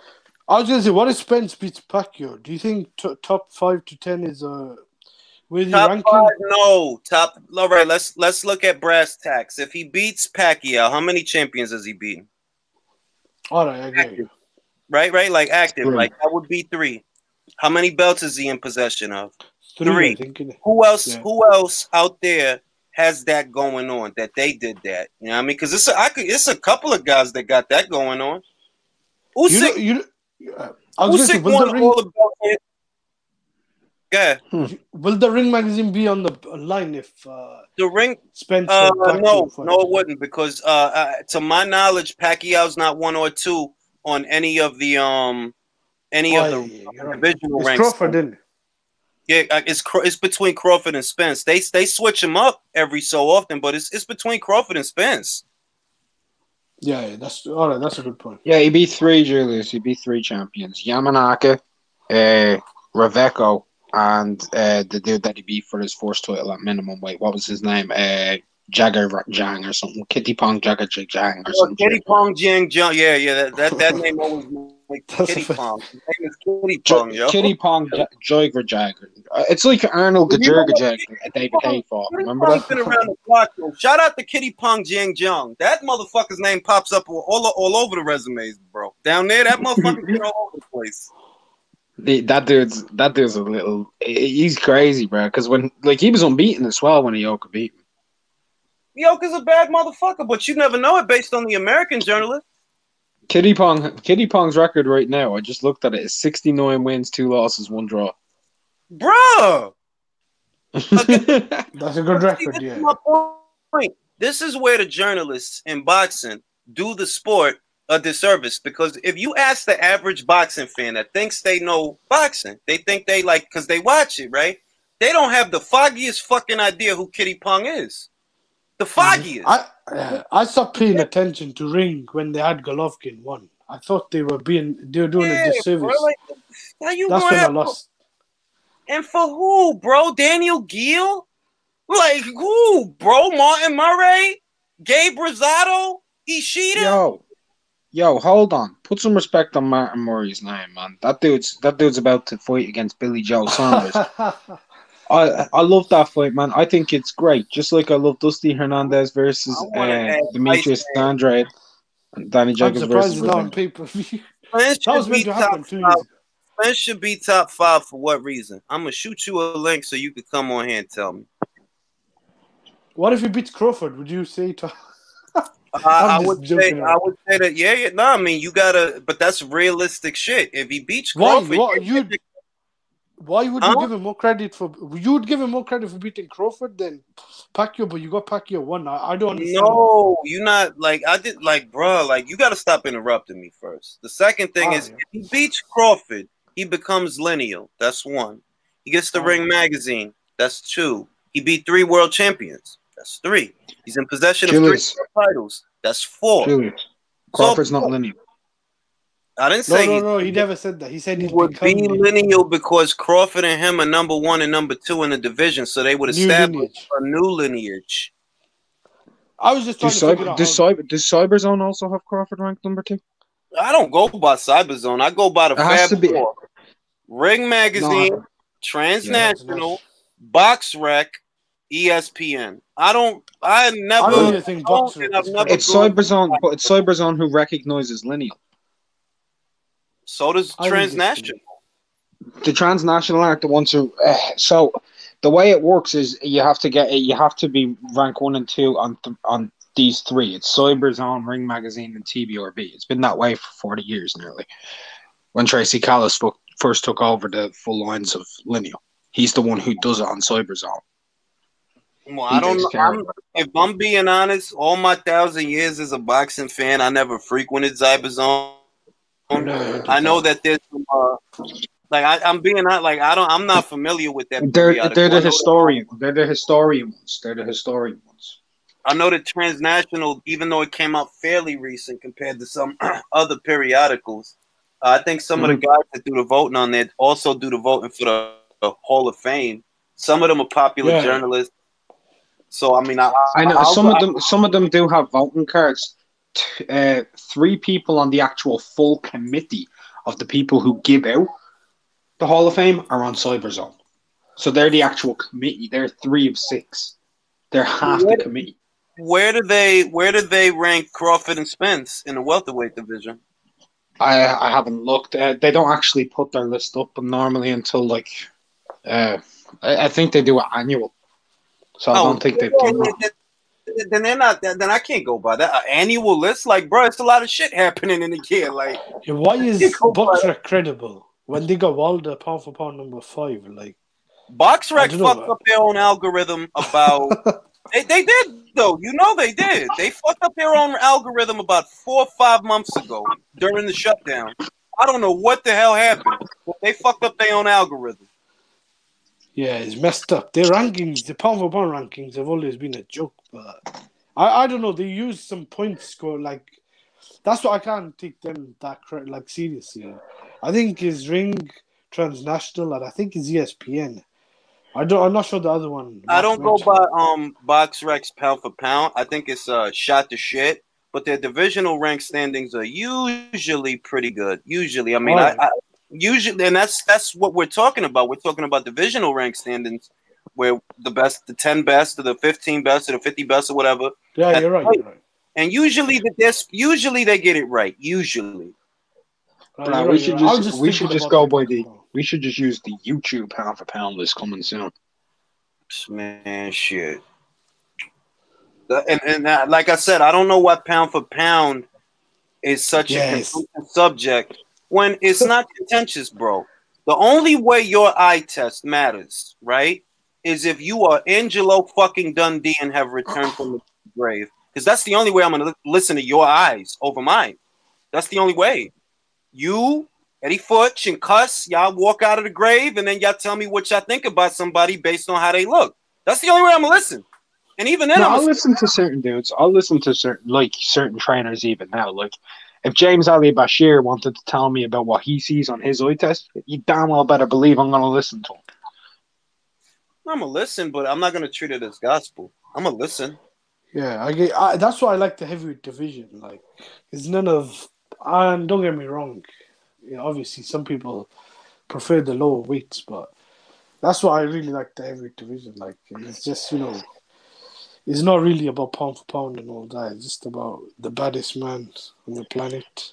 Or whatever the richest prize in boxing is. In sports, sorry. That's what I like, you know why I like the lighter weights? Because of fucking Gallo Estrada. All right? That shit was so much fucking fun. That shit, like, oh my God, that fight was good. Like, oh my God. You know, though, like, if someone said to me, yo, Mark, I'll grant the wish for you. Tomorrow you can either be pound for pound number one, or you can be the number one heavyweight in the world. Which I'm picking. I'm picking the number one heavyweight. Do you mean the heavyweight champion or number one ranked? It depends, man. The champion. Yeah. I'd rather be the heavyweight champion. I would rather I'd rather be an undisputed heavyweight champion than like a 4-weight world champion who's been unified twice. Nah, I would go for the glory because you could beat a. See, I think about it this way: legacy has to meet finance. It has to, because this is pugilism. So the finance has got to be there. There's more money in the heavyweight division than most divisions that are out there, especially now. But there's always Floyd. He was pound for pound number one, and he was getting more money than everybody. So, no. That's when that's when the Klitschko's though. Yeah, true. Like, look at Mike Tyson and Ali, and then you look the heavyweight division. I think has always been the most glamorous. If Mike from 1987 through 1990 was around in this, like, for 4 or 5 years, 2000 through 2015, Floyd wouldn't have been the number one name. Yeah, you're right. Mark, you're right. You are right. If that, but that's Mike though, Mark, and that's why I can't, like, bro, Michael overshadowed. But that's Floyd though. The only you see what I mean? It's not like I'm comparing Muhammad Ali, bro. But that's bro, here's the thing. But I'm comparing the dude who made the most money. The number one guy in our sport for. Yeah, but they did cross paths. Mike in 2002. I know obviously Mayweather wasn't Money Mayweather, but at that time, Mike, when he was fighting Lennox, I know he's towards the end of his career. Mike was the one who was selling out to MGM and all that. Floyd was fighting somewhere in Grand Rapids. I'm not holding it until the De La Hoya fight. I don't think he became the superstar. But I was just saying they were around about in the same era. They clashed towards the end of Tyson's era and towards the beginning of Floyd's era. It wasn't until those guys faded off and the heavyweight division kind of went into Europe that that's true. Welterweights were able to take over. Like, I mean, there was a point when you had like Leonard Hearns and Hagler and all that during the 80s, but that was also, once again, like, you had people who didn't really want to take to Larry Holmes because of Muhammad Ali. You know what I mean? Yeah, but Larry Holmes and Jerry Cooney was a really big fight, though. If you remember, my favorite MMA fighter retired today. I've always respected the hell out of this guy. He is a no-nonsense. Good fight. By the way, y'all are missing a really good fight here.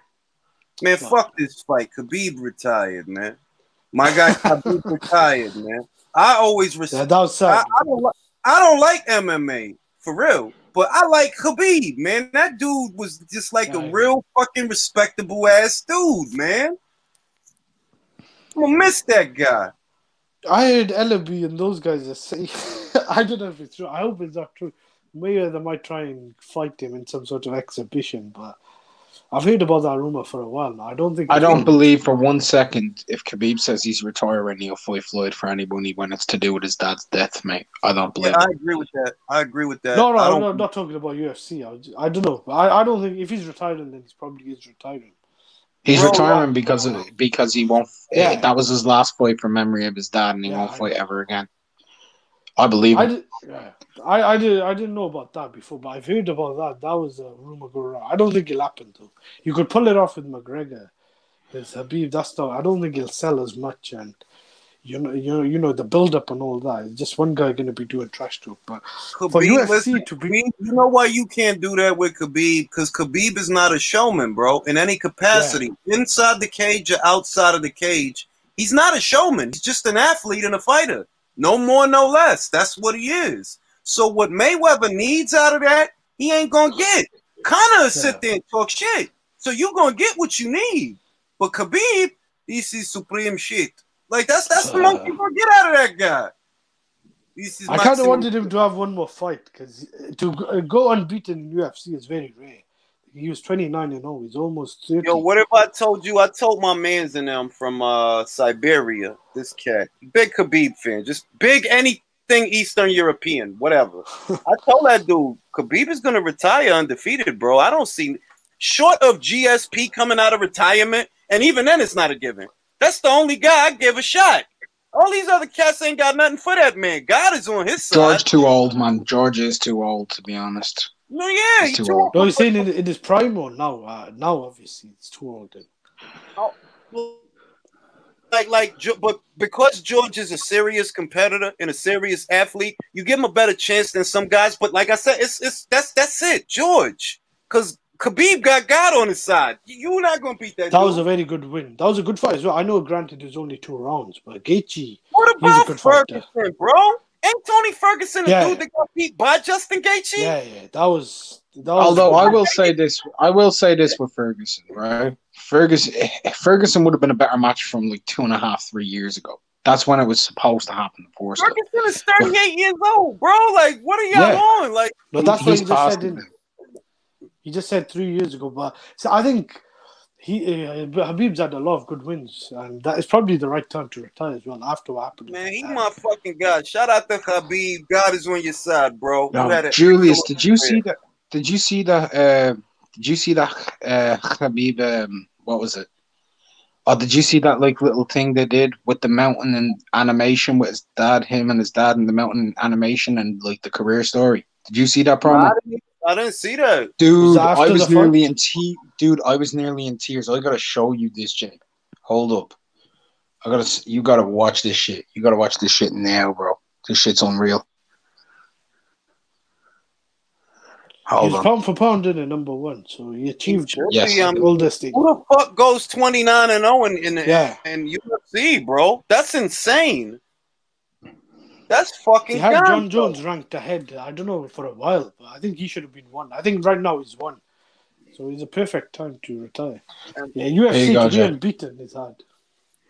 Jay, watch this in the private chat, bro. I'll send this to you now. You gotta watch this now, fam. I'm telling you, man. This shit will fuck you. I'm gonna watch it, but not right now. We chatting right now. We gotta fucking entertain these people. Nah, bro. You got it. The fact you ain't seen this, you gotta see this. We know who God rooting for now. Man, Jay Mondo, you know what you need to do? You need to just stop being miserable, bro. If I said that the man has God on his side because I know he's a devout follower of Islam, just chill out and stop being mad at people. Yeah. Yo, Batubia reminds me of him, man. Obviously, he's nowhere near like pound for pound in boxing, but but Better Beef, you know what? Yeah. Him and Better Beef are men of principle, and it's in the eyes. Everybody can't see it, right? Right? Look, I'm gonna keep it a bean with you. Everybody can't see it. I can see it. You understand what I'm saying? You got that mean streak. Them dudes, it's not. I ain't talking about mean. It's not that. Them dudes is honest dudes. Khabib is an honest dude, bro. That dude is not about the showmanship or none of that BS. He fight. I fight. I beat people up, and we gonna fight, and that's it. I don't got. I really want to. Go ahead. Go for it. Go. I was just saying, I really want to see Batubiev and Kovalev fight a couple of years ago. I think Batubiev would probably have knocked him out. I think Batubiev Ward would have been a really interesting fight because I don't think Kovalev was that good on the inside. I mean, look, if we talking about that Kovalev and Better Beef fight, that is never gonna happen now. You know what I mean? It's hard. You know why it's hard? Because of Johnson and because of Jeff Page. How big would that fucking fight be though in Russia, man? Holy shit! Yeah, it would have been a good fight. It would have been big in Russia. It's like Kovalev. I know that Kovalev's no good on the inside, but if we talking about if Kovalev would have fought Beterbiev in his prime, where was Beterbiev when Koval was in his prime? Because we got to try to match him up. And at that time, the natural choice would have been Kovalev based on experience. All right, I gotta say this though. Beterbiev was fast tracked. He fought Tavoris Cloud in his like sixth fight. I'm not saying. Yeah, but everybody I'm not saying that. Around that Tavares Cloud fight, bro. Like, yeah, he beat him. Everybody was too high off of that to me. Like, all right, he beat Tavares. No, but what did you see? He was mandated. I don't know what happened because he signed with Al Heyman and the PBC, and that kind of stalled his career. But he did have momentum. I think Kovalev was the only guy that could. And you know that was the issue, right? You know that's why he was trying to get away from Ivan Michel because he said he wanted to fight 3 times a year, and he was not fighting 3 times a year. Yeah, Al ruined that career. He almost ruined that career. For a couple of years, he was way too inactive. He had problems. But I think on the outside, Kovalev, obviously, he was a big puncher. At that time, he was dropping guys like Hopkins. I say that because of the jab, bro. Kovalev's jab when he was, when he was still the crusher. And it's not because I don't like Sergey Kovalev as a human being, but I'm just talking boxing. That all right? If we talking prime Sergey, if prime Sergey would have went up against Beterbiev when he was still around and he was still, in his prime and all of that, Kovalev fuck around would have beat him. But it would have been a cracking fight, man. Kovalev on the outside with the right hand jab. And then Beterbiev on the inside. And I think they both were 1-1 as amateurs. Or I think, actually, Beterbiev, beat him twice. But I think Ward was saying that Kovalev did have a very good jab. And Kovalev probably would have been the favorite, but it would have been a very good fight. Obviously, right now, I think Beterbiev might kill the guy like that. That's a dangerous fight for Kovalev. Yeah, man. He can't fight that fucking guy now. Beterbiev will annihilate him. I still want to see the Bivol fight, man. I don't know how long we gotta wait for that. Like I said, when they fight, and I figured it's gonna take 1,000 fucking years. When they do fight, I go Bivol because Bivol is the younger, fresher fighter. Bivol's his boxer is his puncher. Like, I understand like why you could pick him. I think after the Gvozdyk fight, I would probably lean towards Beterbiev now. Before that, I thought Bivol would be the favorite, but I did pick Beterbiev. Hold on, I see Khabib slander. Khabib is a saint, bro. What the hell are you talking about? That dude is the nicest dude ever, bro. He saved my village from a grizzly bear. What are you talking about, bro? You're not from Dagestan. You can't talk about where we from, bro. We wear the big yellow hat. It's cold outside. Those hats are sick, bro. You don't know what that big yellow hat is about, bro. Chill out. Just eat some fast food, son. Chill out. Khabib is the same country. I was gonna say, the fight tonight is who's the other guy, Canadian guy? Because I was looking forward to Abdul Kakarov. Castillo's Clayton Castillo. He can box. But what happened to Abdul Kakarov though? Visa. I'll explain this. He got rejected for visas like 3 times or whatever, and eventually, like he's just after getting a visa yesterday. I think it was. He got a visa yesterday to be able to go to the States. He had to go to Malaysia to get a damn visa. Wow. Yeah, so he went from Uzbekistan to Malaysia, Kuala Lumpur, to get a visa, man. I saw that up on Twitter. Yeah, I'm from Dagestan, Ice, man. I'm from over there. Like over there, we start off wrestling squirrels, and we work our way up to bigger, warm-blooded mammals. You know what I mean? You better stop that shit. You start off with a squirrel, then you move to like a weasel or something like that. Then you work your way up to a mongoose, and from the mongoose, you fight a bear. That's how. No, it's not. You go from the mongoose to the badger, and then you go to the bear. Because badgers are indestructible. Yeah. You work your way up to the badger. Like, I'm from Dagestan, bro. I got a big yellow hat on right now. What do you guys think? Is Boatsi ready for Bivol and those guys? Hell no. Hell no. He should be stepping up because people give. Beats gonna get mad. Beats is gonna get mad at me when he hear this, but Boatsi, like, pump the brakes, bro. Like, and I'm not talking to Beats that when I say this, I'm saying that the way that they pushing him, he hasn't really shown me. I like how he boxes, I like how he looks, but I haven't seen like a real solid world level win yet. And that's okay. I don't expect one, from somebody at that stage in their career. But the way they talk about him is cats that think he would beat Bivol. Overhyping him. Crazy. The thing I don't like is Yard had like about 5 to 10 amateur fights, if I'm correct, maybe a bit more. And they were taking the piss out of him, but he turned professional. Yeah, he turned professional. No, he said 15. I checked the other day. I think he said 5, but I checked. It says 15, I think, on Google somewhere. But he was an Olympian. Buatsi's been an Olympian. I think he turned professional 2017. Yard 3-4 years in is fighting Kovalev in Russia. So by this time next year, I'm going to tell you one goddamn motherfucking thing, right? In that fight in Russia, in Chelyabinsk, that Yard had, I'd wager that he derived a lot of professional experience that was positive, even though he lost from that fight. Yeah. Buatsi don't have yet. I don't knock Buatsi. I don't hold that against him, but that's just the way it is. Like him having that fight, Yard having that fight, win or lose was beneficial. Win or lose. No, but I'm saying this. Yeah. Next time they'll have been professional for the same time. Yeah, Buatsi will have been a professional by next time. The same time last year, Yard stepped on Kovalev, and I'm not saying the guys Yard fought weren't that good, but like people look at Buatsi's competition. That's not really much better. He's had a much bigger, better.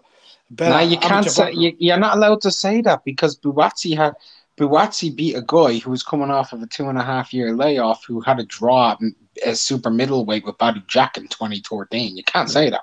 Who's that? Who was that with? Paravan. Oh, the guy you beat in the last fight. Was that the second? Was it the second best Croatian? No. I think that guy was a decent. No, that's Kalic. That's Kalic. Oh, Kalic, I thought you said Kalic. No, that was a decent fighter. Paravan. He beat Reynold Quinlan, but that was like on a couple of decent. People better not debate me on Joshua Buatsi and other people. Reynold Quinlan, the IBO champion that you think beat. On 2 days ago. Yo, you lay off Reynold Quinlan, bro. That was on pay-per-view, man. My God. That he was on pay-per-view in the UK, Julius. Yo, he did knock out Daniel Gill, though. So we gotta give him that. Brought his name up. I forgot he fought that fucking dude for the IBO. That was on pay-per-view. But that's the thing I don't get. Like, people, the Golovkin fans that say Daniel Gill was a good win. Daniel Gill got knocked out. Quinlan knocked out Daniel Gill in the second round, right? And then he lost to Eubank. He beat Bajawa, and since then, this is his record. Are you ready? He lost to Damian Hooper, Joshua Buatsi, Cesar Matteo Tapia, Mark Lucas, and Tej Pratap Singh. Yo, Beats is here. I gotta let him more. Beats is here. I gotta let him more. Yo, it's all kinds of Buatsi slander going on tonight, Beats. You ready for that shit?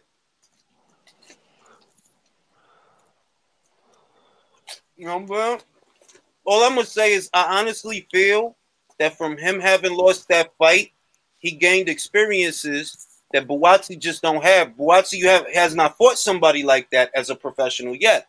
I don't hold it against him. I don't hold it against him because I don't expect everybody to be fast-tracked. But because Yard fought that dude, he got something there that Buatsi just has not experienced yet. You haven't been in there with nobody like that. Yeah, Yard didn't look bad. Yard didn't look bad for some of them rounds. Like, he was hanging in there. They fought the most vulnerable champion, but I mean, it is still a WBO title. So, but no one's saying Buatsi got to go in there and fight a Bivol or Batubia this time next year. But I do think he should step up. Kalic was maybe decent. Next one, maybe we should see someone better. But I don't know. Right now, him and Yard, I would probably favor Yard. But I don't think that fight's happening because Yard, out of his own mouth, said they want to build that up to a world. I want to see Yard versus not Yard. I want to see Buatsi versus Sullivan. Johnson would be decent, I think. I'll tell you who I'd like. To see. Bro. Bro. Honest to God, I would like to see him fight Shabransky. Who's that, Shabransky? Yeah, that's not bad. That's not bad. Shabransky been in there with people. I forgot. What has Shabransky done recently? Since he lost to Kovalev, I've kind of lost track. He did have a good fight with Barrera before that, but I can't remember recently. Well, Shabransky, what he's done recently. Right, he carries one of the best names in boxing. His name's Shabransky. That's sick. That's true. Nah, but he just beat Felix Valera. You good? Damn, Felix can't catch a break, man. He can't catch a break. But that was a DQ. It was a DQ win. All right. Because Felix ain't half bad. He ain't half good. Valera's the guy. I'm just saying it's a good step up. Shabransky's a solid step up. You know what I mean? Yeah. Valera, it's a smart move. He's not a shot fighter or anything like that, but Buatsi should be able to beat him. He's physical. Like, other than that, if he were to do something like that, maybe fight the loser of the Vlasov-Salamov fight. That's not bad. I like that idea. Because they're in a final eliminator, aren't they? So if he would to if Vlasov were to lose that, he'd be going against a very big light heavyweight who knows how to box and move. If Salamov were to lose, he'd be in there with a guy who can punch and throws good body shots and will make you work and has good angles. So I mean, he'd learn one way or the other, and he'd be going into world level. I heard motherfucking Zerto might fight Bivol. Yes, sir. I'll take it. Zerto gonna get fucked up. Zerto gonna get schooled by Bivol. Sure. If anything, Buatsi should be fighting Zerto, because Zerto ain't fought a live body in ever. I'd be worried about that size though, bro. Like Zerto's huge. He is though. He is. He make Benavidez look small. Like bro, that's one of the biggest lies in boxing history. Zerto was 6'2". This dude's 6'10". He's something. He's big. That dude takes one step and covers half the ring, Julius. But for all that size, he's really not that heavy-handed a puncher. I don't know. Maybe he was weakened from making super middleweight for so long, because he's a big fucking guy. I think what it is is kind of simple. Like, he's so tall and everything. I think it's just he doesn't have, like, he's not filled out to his natural weight. His natural weight is really like a 242-pound heavyweight. Probably, yes, probably. If I'm being, it's like Callum Smith, man. That dude listed on BoxRec at 6'3" as a lie too. He's 6'5". Do you see him next to Hassan and Dan? Bro, that dude is massive. He made Hassan look like a hobbit. Yeah, I was gonna say, Hassan look like a fucking hobbit. Is there any truth to that Fury fighting that guy? I know it's a fake MTK account, but I seen some Canadian. No, there's no truth to him fighting Simon Keane. There's some Canadian journalists that report that was fake, bro. Because MTK Global don't follow me. Whoever account that is, they follow me, and I know MTK. I'll tell you who it is. I'll tell you whose account it is. Do y'all remember the fake Boxing Kingdom account? Oh my God. Yeah, Boxing Kingdom. Oh, the one that tweeted Boxing Kingdom. And originally, that was originally the fake Frank Warren account, which was originally the fake Eubank account, which was originally the fake Shane McGuigan account. No, but I seen some legit Canadian journalists say, and they tweeting in French, and I was on a hangout with Dan the Man and a couple of those guys. They also say there's Canadian journalists that are reporting there's some rumors going around. Yeah, they're reporting it from that tweet. They're reporting it from that tweet. Because it all came out after that tweet. They thought it was MTK. This happens all the time. Like, look, it was just the other day, right? The same account under a fake Michael Benson, right? Said that they said, and I quote, that Pulev has pulled out with the Anthony Joshua thing, and then a day later you heard people like Dean White and everything saying, well, I heard on the grapevine that Pulev's actually pulling out. People and they're all YouTube videos about that. I seen a couple of YouTube videos about that, so I thought that was Dean White. I think got it from that account then as well. Yeah, what motherfuckers need to start watching the motherfucking relay, because we didn't report on that shit. I knew that shit was fake. They said I knew it too, man. That's why I didn't run with it either. I knew that shit was fake as hell. It was fake, man. I don't mind the Crawford Brook fight because I don't think that's on pay-per-view in the UK. I don't mind. Look, I'm gonna tell you again. I'm gonna say it again. I said it yesterday. I'm gonna say it again. If motherfuckers let Danny Garcia fight fucking Adrian Granados and Ivan Ricketch, do not turn your motherfucking nose up at Kell Brook. I think what if you turned your nose up at those two fights too? Then what you have to accept is the reality of the situation. He's being frozen out. What can you do? What can you do for real? What can you do? You gonna let them bully you into crossing the street? Because that's what they trying to do. They trying to bully you to cross the street. Who's better than Brook that's not associated with PBC at 147? I don't know if there's many guys. To be honest, for me, like, and people will be like, "Oh, Mark, shut up." I would have rather seen him fight Ray Robinson. Nah. But someone who's a name as well. Yeah. All right. Yeah. You're right. I don't care about the name. I just compare about the competitiveness. Cal Brook hasn't fought in 3 years at welterweight, and he was struggling to make weight then. He doesn't even have his trainer or his promoter involved in this fight. He hasn't fought at welterweight since 2017. But the thing is, if Brook is healthy at the weight, I do think he's got a lot of skills. The only thing is, we're hinging on something. We don't know if that's like without a trainer, without making welterweight since 2017. The signs are not good, but if he can do it, I think he could put up a better fight than whoever else was available. Because outside the PBC guys, I can't think of many guys. Ray Robinson, maybe that was a decent fighter, but he's already fought guys like Kavalaskis, Benavidez. I think Brook maybe does tick a lot more boxes for the time being.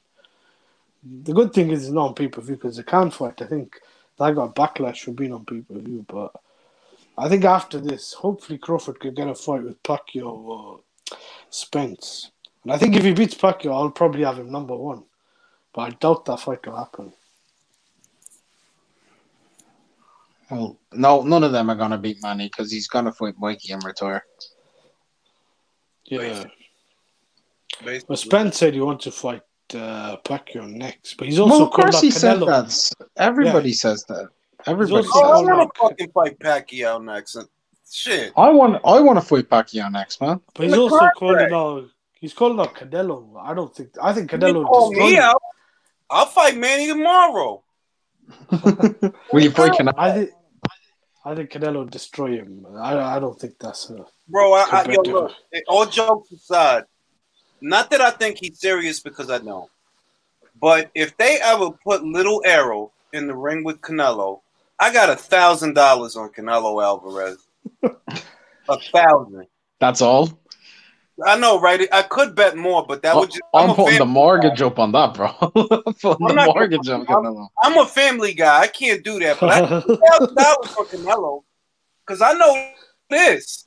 Arrow pillow fisted ass couldn't knock out a lightweight. So you damn, and if it goes to the cards, you're not beating Canelo on the cards. So you just 4-way fucked.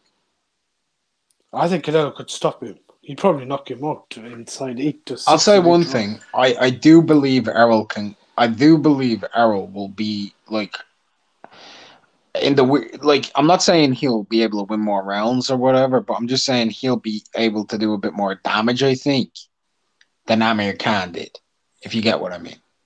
Yeah, but that's not saying much. And the thing is, if Amir Khan was allowed to fight Canelo, Errol Spence should be allowed to fight Canelo. Yeah, I get that, but what I'm trying to say, I don't think it's going to be competitive. With Khan, I think they were just waiting to time him. We see how that ended. Khan almost got it. Yeah, like that was almost his death there. Yeah, like. Could you imagine Errol going into the pocket with Canelo? Because Errol's a come forward inside fighter. Could you imagine him fighting in the pocket? I don't think Errol that really like beats. That, he said he got $10,000 on Spence. Beats if you don't. That's not beats. That's not beats. That's not beats. What the fuck? You sure? 100%. That's not sure. I'm sure, 100%. Yeah, whoever that is trolling, man. 10,000 on Spence. I was gonna say. Can I give you a piece of evidence, Julius? Let me see. Right, have a look at their name, right? Uh-huh. Now, I'm just gonna. Now you're taking in the name, right? Now I'm gonna show you some. I'll show you something on Twitter in a sec.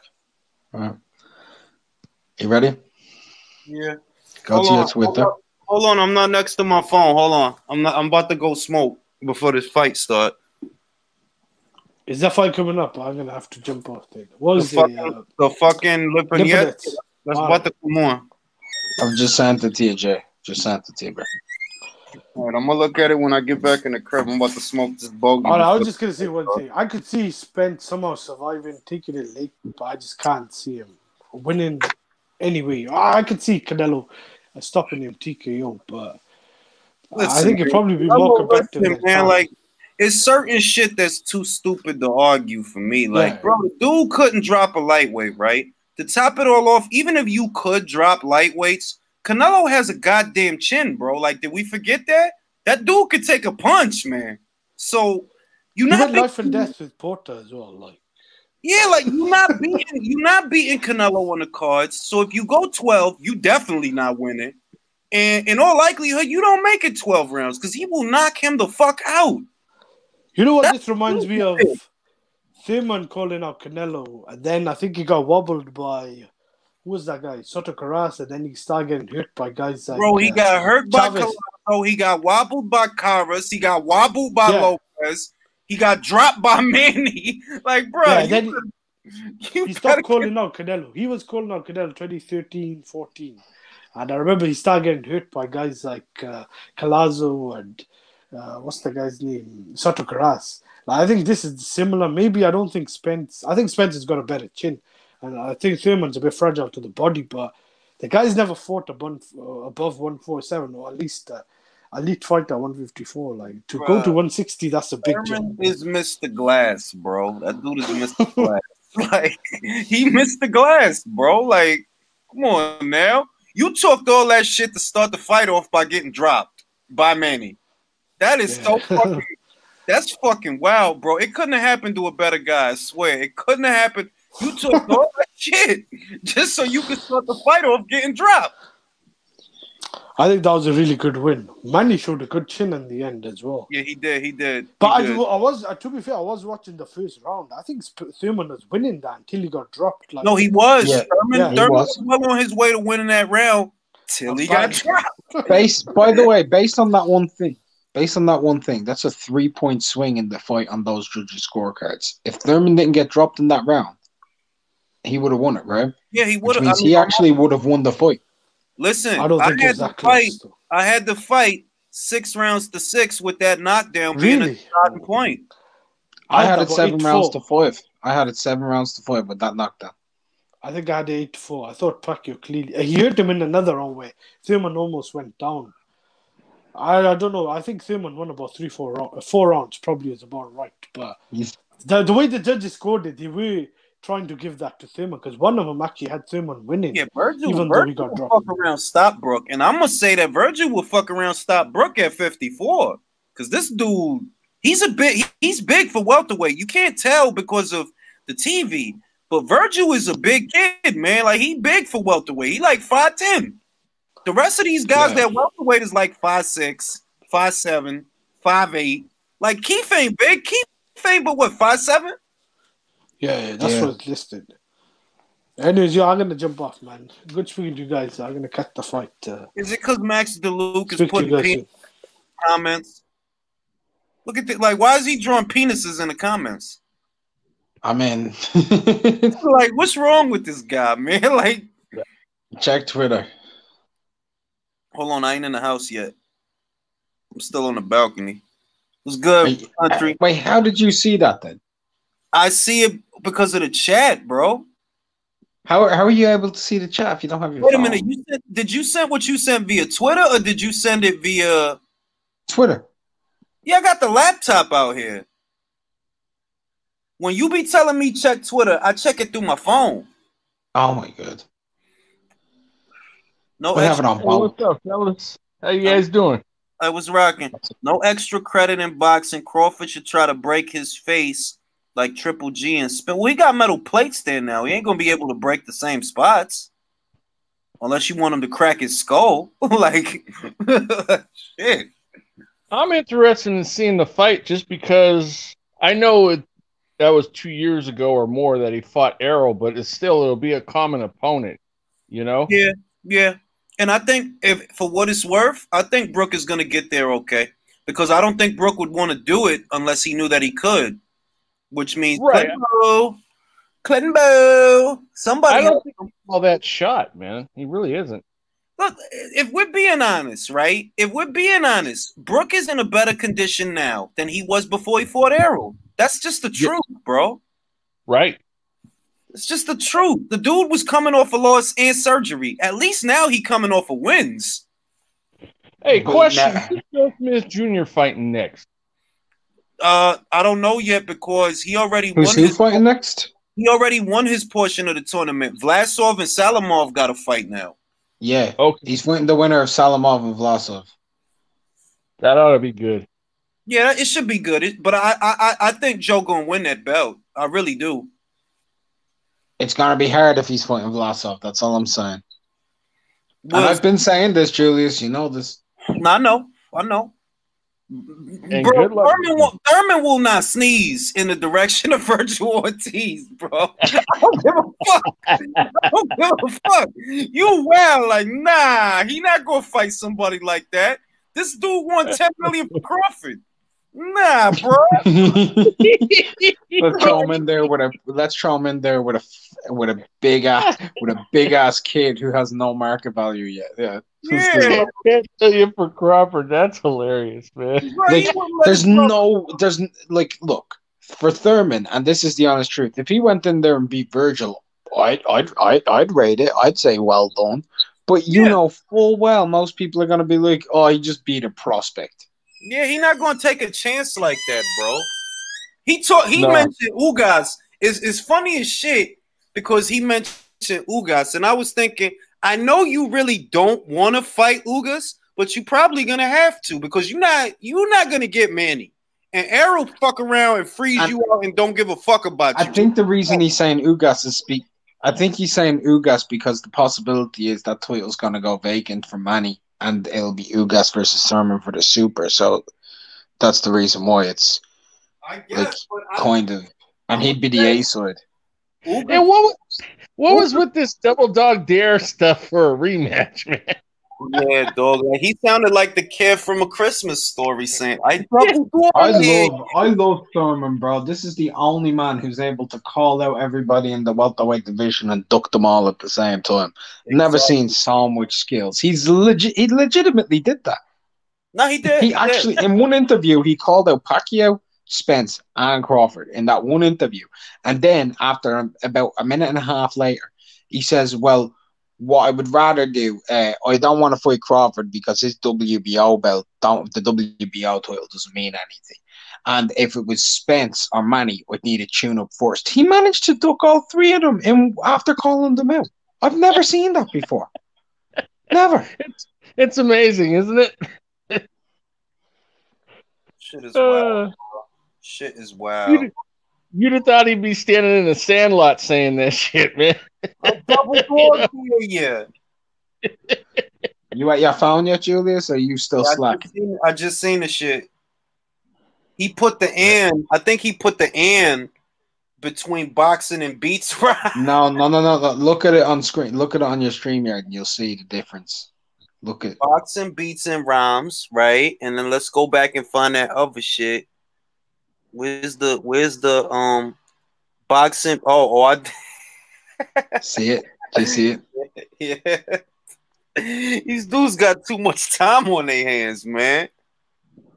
Like I don't know. Like, what is the point of doing that? Like these dudes, man. Like, oh, look now. Look in the chat now.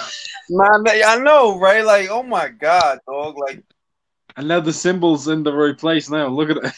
That's fucking wild, bro. Like, that somebody would take their time out to do that shit is wild to me. Like, it really is. Like, you can't have a fake beats in your chat, man. Because if he ever pops up, how can anyone have Better Beef on the pound for pound list and not? Yeah, I agree with that. How could you have Better Beef there and not Jamel? Like, come on now. Like, I ain't caping. But that shit just don't make sense to me, man. Like, let me have a look at my top 15 right now. Hold up. That shit just don't make no sense to me at all, B. Like, how the fuck could you have Better Beef on there? But you don't have Mel? Mel has a good resume, man.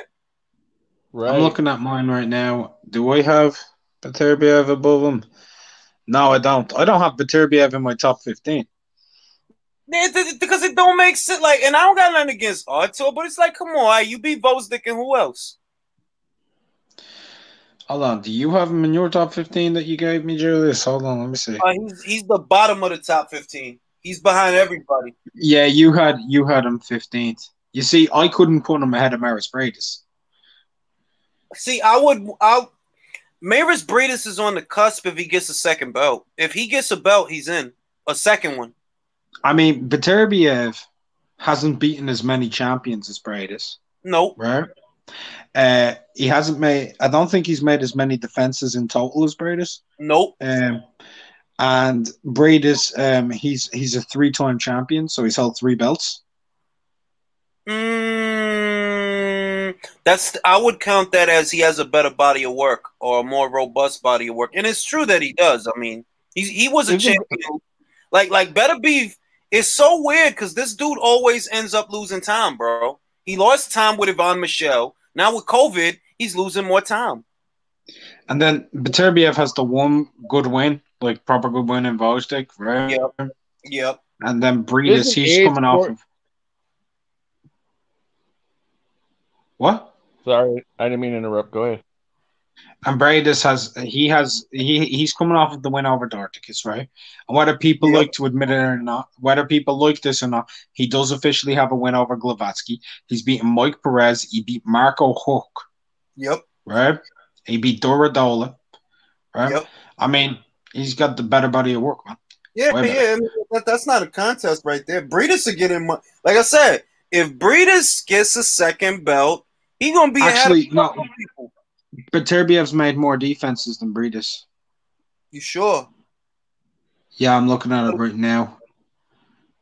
Breidis has only made one defense. He's only made one defense. He beat Hook for the title, defended against Perez, lost to Usyk. Then after that, like he picked up the title against Glavatsky. That title went, and then he beat the Dorticus. One defense. Isn't Beterbiev courting age a little bit though now? I think so, yeah. I mean, he's about to be, 36, if he ain't already? Yeah, he's about to be 36. And by the way, Breidis is younger than Beterbiev. No, you left out the most important part. Breidis is a Capricorn like me, so that automatically, he's a Capricorn like me. He's a Capricorn like Usyk. He's a Capricorn like Usyk. He's a Capricorn like my guy David Lemieux, best haircut in boxing. He's a Capricorn like my guy Muhammad Ali, Customato, George Foreman, Joe Frazier, Floyd Patterson. Capricorns, man. We in here. Bernard Hopkins, Roy Jones Jr., we in here, man. We in. Don't forget, my star sign be repping big time. We need to back up. We had this argument before. You got Muhammad, I got Joe Lewis. You know what I mean? I got Sugar Ray Robinson, I got Sonny Liston, bro. That's all right. Ali beat Liston. Oh, please. Bro, I got Sugar Ray Robinson. It's game over. All right. I'm pretty sure Sugar got beat by Capricorn. I remember I looked that up. I'm pretty sure he got beat you never went through his career resume. There's no way you went through his resume breaking down who beat him by Star. I looked at he ain't got that many losses to have to skim through. And I looked and I found a Capricorn. I swear to God. Well, all right, I'm gonna do this for you right now, right? I'll do it for you right now, live while this fight's going on. Right? Tell me what time period Capricorn goes through. All right, Capricorn goes through December 22nd through January 17th, I think it is. All right. December 22nd to January 17th, yeah? Mm-hmm. I remember I looked it up. I was like, I'll be damned. He did get beat by Capricorn. I'll be damned. All right, so it's not Joey Archer. Let's see, Stan Harrington. December what? December 22nd through January 17th, I believe it is. All right, it ain't month. Let me see. Birthday. I'm already gone through. Hold on. He was born. No, it's not him. Right. Mick Leahy. There it is. No, that's the death date. Fuck. That's the death. When was Joey Giardello born? He was born 17th of July. I'm going through them all. Yeah. I'm doing the same shit. Wasn't Terry Downs? Somebody said Ennis versus Ortiz. What do you guys think of that? I mean, the fight makes sense. It does, but it ain't gonna happen, and you know that. Like, it ain't gonna happen. It does make sense, though. So far, none of them are at anymore. Gene Fulmer. Yeah, I just passed Gene Fulmer. It ain't him. Is it? I'm starting to think I was looking at the death date. I swear to God, I think I looked at the death date. I'm trying to say. And it's too. Oh my God. Hold on. No. Was it Ralph Jones? I think it was Ralph Basilio. Nah, it ain't Ralph Jones. It ain't Basilio either. Is it Maxim? Nah, it ain't Maxim. Maxim was born in fucking March. Yeah. He's an Aries. Somebody tried to say Queefy would beat man. You know what I think? I think I ended up looking at the death date. That's what I think. And it ain't Turpin, which leads us to only one guy left, and that's Jake fucking LaMotta, and he ain't no Capricorn. Yeah, I think I looked at the death date, bro. Wait. Hey man, somebody in the comments tried to say Queefy would beat Ugas, man. I mean, if you believe that Queefy beats Ugas, let's make a friendly wager. 50 cash. 50 cash. Yeah, dude in the comments, man. Rocking, because y'all act like because he beat Danny, I'm supposed to be high off of that. And the funniest shit is you ain't even really beat the shit out of Danny. Like you did. Yo, look at the fake me in the chat now as well. Look at this shit. Wait, it's a fake you in there? Yeah, a fake me and a fake beats. Where you guys agree? Is that you? That's not you, right? That's you? No, that's not me. Fucking shit, dog. Wow, you got cloned. Better be the top 3 hardest. Do you want to know how you know that's not me? I would never capitalize your name. I wouldn't give you that level of respect. Wait a minute. No, he's not top 3 pound for pound hardest punches because he barely fought anybody. So even in that don't make sense. You just going off for knockout percentage from boxing. Yeah, we should be watching this fight, Jay. We should be watching this fight. I wasn't even paying attention to this shit. It's in the second round. Yo, I literally went live for the fight, and I wasn't even watching the shit. Yo, this is actually a good fight too. Clayton's putting it on Lipinets as well. I mean, Lipinets is trying to walk him down, but he can't. Like, he trying though. It's only the second round. We'll watch how this materializes. Clayton's a good fighter. I kept telling everybody. I'll be honest. My prediction against Abdul Kakarov was Lipinets by stoppage. When I saw it was Clayton, I changed it to like a very close points decision, but I'm not sure even then. Clayton can box, and he's got good stamina. Very physical guy. He looks all right out there, to be honest. He's an underrated guy. He's somebody who I was looking at about maybe 2 years ago, and they didn't really give him fights. They didn't put any value stock into him, but he is the type of guy who's actually solid. You know what I mean? That's a proper prospect right there. Man, that shot looked mighty fucking low to me, but reference. That's based on my eye test. Now, I'm not Eddie Futch, but my eye test is unrivaled, bro. Look, Lipinets has a better barber, so that settles it. He's got a better barber than he used to. A better barber. Whoever was cutting his hair before should be shot. He got a nice, decent fade now. He got the goatee rocking. It's my guy, Sergey. Look at that fake. What? It's hard to know who the judges are going to give a round like this because Sergey didn't get to do none of what he wanted, but it's hard to. I mean, I could give that round to Clayton because I feel defensively he was better. Like, Sergey didn't get to do nothing because of Clayton, but we know that's not how these fucking judges are, man. We know that. Hey, what the hell's Mikey been up to lately, man? Has he even fought anybody at all? He's eating carnitas, bro. You ain't see how fucking fat he got? That dude got no fat, bro. He at cruiserweight right now.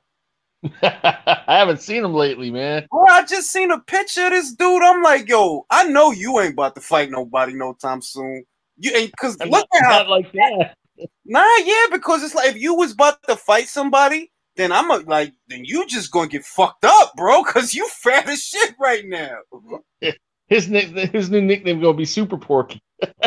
Word up. I seen that. I'm like, now I'm not even sure if he gonna get the Pacquiao fight, because I'm like, bro, you let yourself go like that while you waiting on the Pacquiao fight? Damn, bro. Hey, let's see this round. Hey, Mark, you just commented again, man. Who you gave that round to, Mark? The second. Oh, shit, Mark. Fucking Mark. Mark, who you gave that second round to? Bro, I dropped off like in the last 20 seconds of the round because like it was an accident, right? Because I was about to start screaming over what was going on. And then I noticed that I dropped out of the chat by accident, so I had to refresh, and then I missed where I was in the fight, so I couldn't give it a full score. Well, your fake account just commented again, dude. Yo, Julius, why are you allowing a fake account of me in the chat, bro? just letting it roam free. Just letting it roam. Because you know I don't fucking moderate, man. Like that, I don't moderate. You know why? Because 9 times out of 10, I'm not even paying attention to the chat, just to deprive them of what they want. They want attention, so I don't give it to them. Thank you. Oh, right. I mean, Sergey does have a better barber now, so that's got to by the way, Julius, I'll show you my blocked list. Did you know that there's 7 blocked ring IQs on my channel? Really? Wow. And not one of them is you. That's wild, bro. That's wild. That's 7. Do you want to know how I knew that 3 of them weren't you? How? Because they came onto my chat asking me, hey, Mark, do you want to do a collaboration video? I'm like, that ain't Julius. Honestly, it's not. Like, look, I'm gonna tell you something. If Julius wanted to collab, he'd DM me. Right. I'm gonna say that it's very observant of Mark to know that Julius doesn't actually do that. Like, Julius likes being alone. For real. Like, always been that way, man. Julius is all by himself. Man. Have you any idea how many times I've hit Julius a message saying, yo, you want to join my live stream? And he leaves me on red like I'm some bitch who did something once for me. I mean, and I hope nobody gets offended by that, but that's my personality. I'm like, nah, I'm good. Because I never when I go live, for example, this is the closest I've ever come to scheduling lives, like, you know, during a fight. Because most of the time I just go live because I don't feel like doing a video, so it's unscheduled. I just do it on a whim, like, you know what? I don't feel like editing right now, so I'm gonna just go live. Right. Yeah, it's totally random. Danny, you ready for this? Do you want to see me, Charles Julius? Watch this. Uh-oh. Watch this. Hey, yo, Julius. Yeah. How you say you want to be alone, but then say I'm part of the network, bro? You don't understand, bro. You don't understand, man. Like, it's like, how can I put it? I'm just used to just being in my own zone. Like, even when I was a kid, I had 2 sisters, right? My 2 sisters would be chilling and the whole family in one room. I'm in another room just doing my thing and drawing. That's just me. Like, I like to do my own thing. I like to be Fadolo. I'm learning how to make thumbnails now. Well, it ain't that hard. Usually there's pretty good one. Damn, that was a good shot. Yeah, but I want to make my own ones for when, like, because I'm working on a video right now for that I think will do good views. Top 15 most dangerous heavyweights for 2021. Hey, so who's winning the fight, man? Honestly, I'm getting the impression that Clayton is winning the fight. I have no idea. I mean, it's just Sergey looked frustrated, bro. Like, you know what kind of fighter Sergey is, right? So you know what it looked like when he's winning the fight. Right now, he's just getting countered and shit. Like, he's shaking and baking him and countering him. I am seeing him land some more body shots in this round, though. He is landing better in this round. Freaking virtuoso. Did Andy become Mikey Garcia's nutritionist? That's funny. What did he say? Did Andy Ruiz become Mikey Garcia's nutritionist? Yo, I think No, he so, didn't. baby. I know who did though. Oh, It wasn't Andy, unfortunately. It was the same person who's Andy Ruiz's nutritionist though. Canelo? No, Gabriel Iglesias. Man, Clayton has this man confused, B. He has this man confused. Sergey.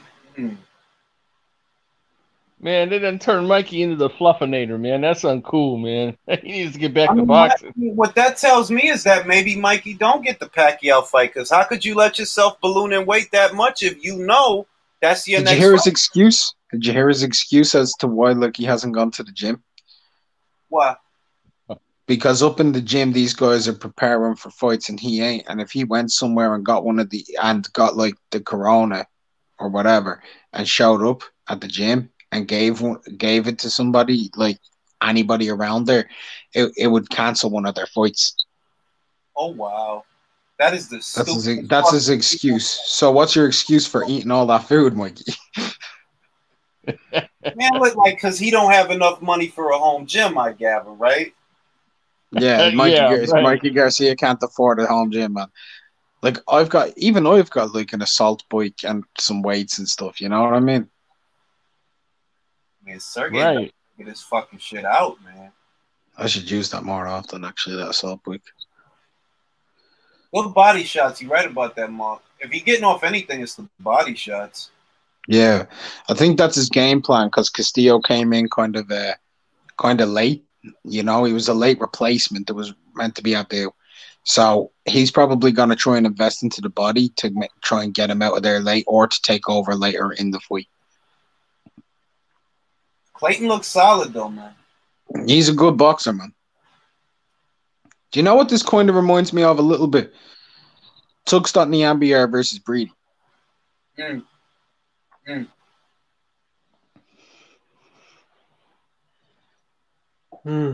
This is a better weight for Sergey, too, though. This is a better weight for him. Look more solid here. He look fucking lost his shit. So any news about Ioka and Tanaka? Is that going to finally get signed, or are they just still kind of talking? We're waiting. We're as much in the dark as you are, man. Yo, do you not think both of us are going to make a video the second that shit's fully signed? Yeah, exactly. Exactly. Like the day that fucking fight is signed, I'm going to fly to Ireland, shit on Mark's front porch, and fly back to America. Right, where I come from, Julius, right? Where I come from in my village, a man who threatens to shit on another man's front porch is a man whose throat you slit. Then I guess you just gonna have to slit my motherfucking throat, because the day they announced that fight, it's yo dog, it's a wrap. It's a wrap. Yeah, I swear, the day they announced that fight, right? Julius ain't flying over here because Americans aren't actually allowed to enter our country right now. However, I'll fly to yours because I'm allowed to. No, shut up, hold on. You can't enter our country right now because we're in stage 5 lockdown. I can enter your country, so I'm gonna fly to America the day that fight's announced, right? And I'm gonna pull up on your front porch and I'm gonna shit on your Narda Jones CD. Wait a minute. Oh, I thought y'all was out of lockdown. No, we're back in stage 5. Why? What happened? They took us out of lockdown. They opened up the schools. Somebody shit on somebody's porch. And you don't want me to shit on your porch, bro. Listen, no. Because I eat a lot of dairy, Julius. The day after that fight, all I'm gonna say is don't be surprised. The day after that fight, just open that front door, bro. Open what's in the bag. Open the bag. No, do you know what I like about? Let me explain this. Do you know what I like about this? What I like about this, Julius is a gentleman, because when I'm doing it, there ain't going to be no bag, bro. It's going to be a big pile of fucking manure, that runny shit because of the jet lag. You, on the other hand, you have a high in fiber diet. It's going to be more solid in a bag. You can open it up. It's not going to require much mopping or anything. You, on the other hand, you're going to be mopping and fumigating your porch for a week. I'm telling you right now. I'm just going to pick up the bag and throw it away. Oh my God. Let those motherfuckers announce. And you know what the good part is? Since it's likely to go down in Japan, we get to wake up to that fight. I know I would get to wake up to that fight. That would be the first fight of the morning. Julius, you know these Japanese cards for me, right? They're lunchtime for me. Do you know how good it is to be sitting down with a sandwich and some soup and just lean and watching? Like that's what I did with like a new end in there. That's perfect for me, bro. Perfect. Bro, it's lunchtime for me. I gotta say one thing: the rivalry between you two over this particular fight is damn hilarious, man. You guys go back so much. Who told it look a certain way because all we can do right now is review Kazuto's body of work, and it's not like it's not true. He is a more skilled boxer. He is that's legit. If you're gonna go off of what they did so far, logically, you would have to go with Kazuto, but it has always been the intangibles that make me lean towards Kosei. It's Kosei's time, man. I know why. Look, I'll put it like this. The fight could be very close, right? And Julius is betting on the upside of the younger fighter. He'll have more fights. And that's what he's betting on. Yep. Wow. I understand that. I'm betting on the lack of defense from Kosei Tanaka, the parrying skills from Kazuto Ioka, the superior punch power, the fact that Kosei hates it to the body more than anybody I've seen. Whenever he gets tagged to the body and keels over, he's actually like Keith Thurman that way, and Julius is not going to like me saying that. But I've seen it enough to know that because I've watched all of his fights. Jay hasn't. He's watched like 3. And Kazuto, he's a mean body puncher, and I think he's going to slow him down and stop him late. And I'm actually convinced. Bro. All I'm going to say is it looked a certain way ahead of Lomachenko Lopez, but look at where we are. Look at where we are. Yeah, but I'll be honest though. I'll be honest. For me, and this is just for me, I gave Teofimo more of a chance against Lomachenko than I do Kosei. Now you're just taking the piss. No. It's all right. Take the piss. Take it. I'm really not. I'm really not. And when that fight happens, everything I've said here, put it in your video. Oh, you'll see. You'll see. I actually have a feeling Julius records me every time I go on when we talk about this fight, just to make the ultimate crow video. You'll see, bro. That would be hilarious. You'll see. But Julius, I've also done the same thing. I've screenshotted every super chat. I've written songs about this. Oh my God. And you liked one of those songs. You got to admit it, Julius. You loved it. Right now, I'm watching Sergey get lit the fuck up by Clayton. That's what I'm doing. He looking bad, man. And I'm gonna say something to Julius because he doesn't know this. Whenever me and Sean Newton agree on a fight, when it's below 135 pounds, we've gotten them all right when we agree, and he's picked the Ioka too. Bro, there's a first time for everything, bro. None of that. There isn't the first time for Newton and the unrivaled Fig Newton to lose, bro. All right.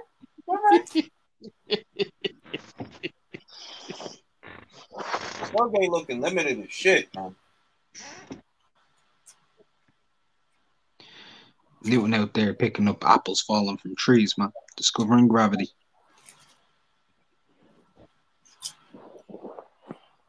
Would the Abdul-Kakarov fight have had a better aesthetic than this? I say yes. Yes, it would have had a better aesthetic, but Kakarov would have got stopped. Yo, I actually managed to get somebody to respond, but yo, chill on Norma Jones.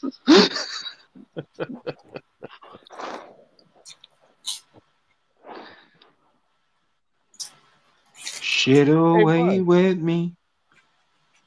Hey, Mark. What's happening? You in the horse races much? I will neither confirm nor deny, but no, actually, I'm not. I know quite a bit about it, but I don't bet on it anymore because that was becoming a problem. So I quit gambling on it, and I won't ever give anybody advice on it.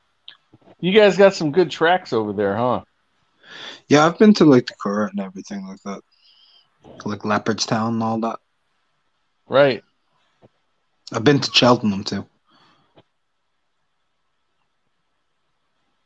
Yo, Clayton boxing well, man. He is, man. I don't know what round I can give Sergey. Everything I'm seeing is Clayton.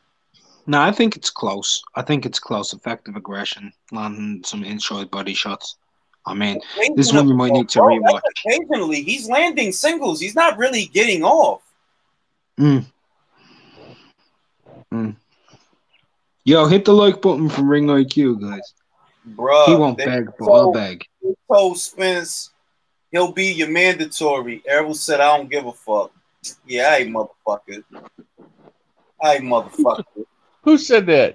Spence. To who?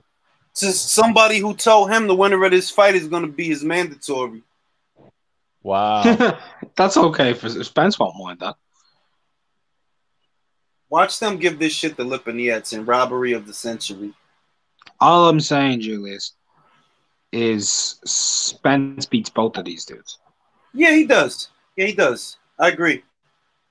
He's he's the same old Spence, man. Yeah. Nah, bro. I ain't falling for that shit. 70% Spence beats these guys. I agree with that. 65% of Spence beats Lipinets. Spence didn't do anything against Mikey Garcia and still won the fight. Exactly. And Mikey didn't do anything against Lipinets and won the fight. Yeah. No, that's not true. That was a solid fight. But Mikey turned it up a notch. I don't know. That fight. He turned it up a notch and beat the shit out of him, to be fair, man. He didn't really beat the shit out of Sergey. I remember walking away from that fight thinking this is your ceiling. Steve Farhoots has this 57-57? He has a draw. What round is it? He gave him 1, 3, and 6. Seventh round? 7. We're in round 7 right now. Okay. Ooh, Clayton with the jab to the body. Clayton ain't fucking around, man. He ain't fucking around. Isn't Clayton unbeaten? To my knowledge. Yeah, he is unbeaten. What's he like, 16-0? Yeah. I'll tell you now what he is. I think he's 16-0. I'll tell you right now what Clayton is. He's 18. Yeah. Let's go, Clayton. Get that shit, Clayton. This was the fight that like put me on to him. He knocked out Chop Chop. Chop Chop Corley? Yeah, I know it was 2018, but at the same point, stopping a fighter like that, Chop Chop's still fighting, you know what I mean? And he's... Yeah, Chop Chop has a hell of a lot of fights. This dude on what? 85 fights? Holy shit. Chop Chop is wild, man. I thought Chop Chop would have retired by now. No. Chop Chop, shit. Chop Chop fought Anthony Yiggett, bro. That dude's still traveling and fighting. Wow. Yeah, he fought Vivian Harris in 2018, dude. He fought Vivian Harris in 2018. Chop Chop out here, man. God, Sergey looks lost. Here's the thing about Lipinets. He's a workhorse, right? And he's physically strong, right? But this dude is crap at cutting the ring off, man. Yeah. Why look? We saw last night how to cut a ring off when we watched Chocolatito. He kept him on those ropes. Bro, Chocolatito is one of the most underrated fighters of the 20th century. Underrated, that guy. 24th century. Well, whatever century it is. So how much you think Chocolatito's got left in the tank, though? Enough to beat Estrada. He do have enough to beat him, man. But I think both those guys can beat each other. No, yeah. Don't get it twisted. And Julius, You and I can sit down and enjoy that fight as fans and not enemies. Yeah. I don't write off Juan's chances because what they both got yesterday is what they needed. If it would have been Estrada straight into Choco, oh, that's bad news. That's bad news. You can't do that. He got what he needed. And Choco got what he needed in the 12-round fight. Because like Mark said, it's true. When he came back, he hasn't been 12 rounds since he came back. Hey, what do you guys think about that Puerto Rican kid who can bang? What the heck's his name? It's escaping me. Berlanga. Yeah. I like that. I like that kid. I need to see him box. Did you notice how many celebrity friends he has though? Like, that's because, bro. Listen, Julius. It's the way of the world. Knockouts bring celebrities. That's true. Right. It's true. It really is. If this dude gets to 20-0 with 20 KOs, people are gonna be mad high on him. Don't forget, unless you're marketed poorly, he's being marketed really well. That's you know true. What I mean? He's 15 fights in, and he's what? The co-main or the third? What was he like? 2 fights behind the biggest fight of the year on ESPN. Yep. Yeah. That kid can hit too, man. He hit hard. By the way, can I give some credit out for one person, Jay? Right? Because no one's giving this guy any credit. Y'all watch the card, right? Y'all watch the top rank card, right? Which one? The card, the Loma card, right? You watch the card. Yeah. I want to give a very big shout out to Josue Vargas because he had the best performance that night. Yeah. Against Kendo Castaneda. I don't think I caught it. Oh, I saw that one. Yeah. I saw that one. Yeah, that guy was pretty good, man. He beat the shit out of him. Like, Josue, everyone's like, oh, he's already lost. Oh, but wait, hey, didn't Castaneda take that like a couple days' notice or something? No, 3 weeks. Okay. And by the way, it was 3 weeks for Josue as well. Okay. And let me tell you this: when Kendo Castaneda fought Zepeda, he had 10 days notice. Wow. And Josue did way better. What's your guys' opinion on Nikita Bobby, man? Well, I mean, he's entertaining, but until he's in there with a world level opponent, it ain't about nothing. He's entertaining while he's fighting them kind of guys. And he's going to knock out them kind of guys. I'll sum it up to you. Any albino calling himself white chocolate immediately reminds me of Peter Cetera. You talking about Peter Cetera, the singer? Yeah. Shocking night and shining on, but a long time ago. That's what they call him. Man who will fight. That's my guy, Chicago, man. Yeah, man. That's what I call him, bro. I call him the Cetera of boxing. Talk about that day in the park. I think it was the 4th of July. Yeah, man. That's that Peter Cetera, man. Bruh, everybody needs a little time away. Fuck, he was nice, man. Shit. That's some good. Peter Cetera had a fucking incredible vocal range, dude. No, incredible. He did. I wouldn't put him up there with Freddie Mercury, you know, but different types of range. Yeah, it's just that Peter Cetera's pitch is very distinct, man, but he had hella range though, man. You know who else had a great range was Roy Orbison, man. Yeah.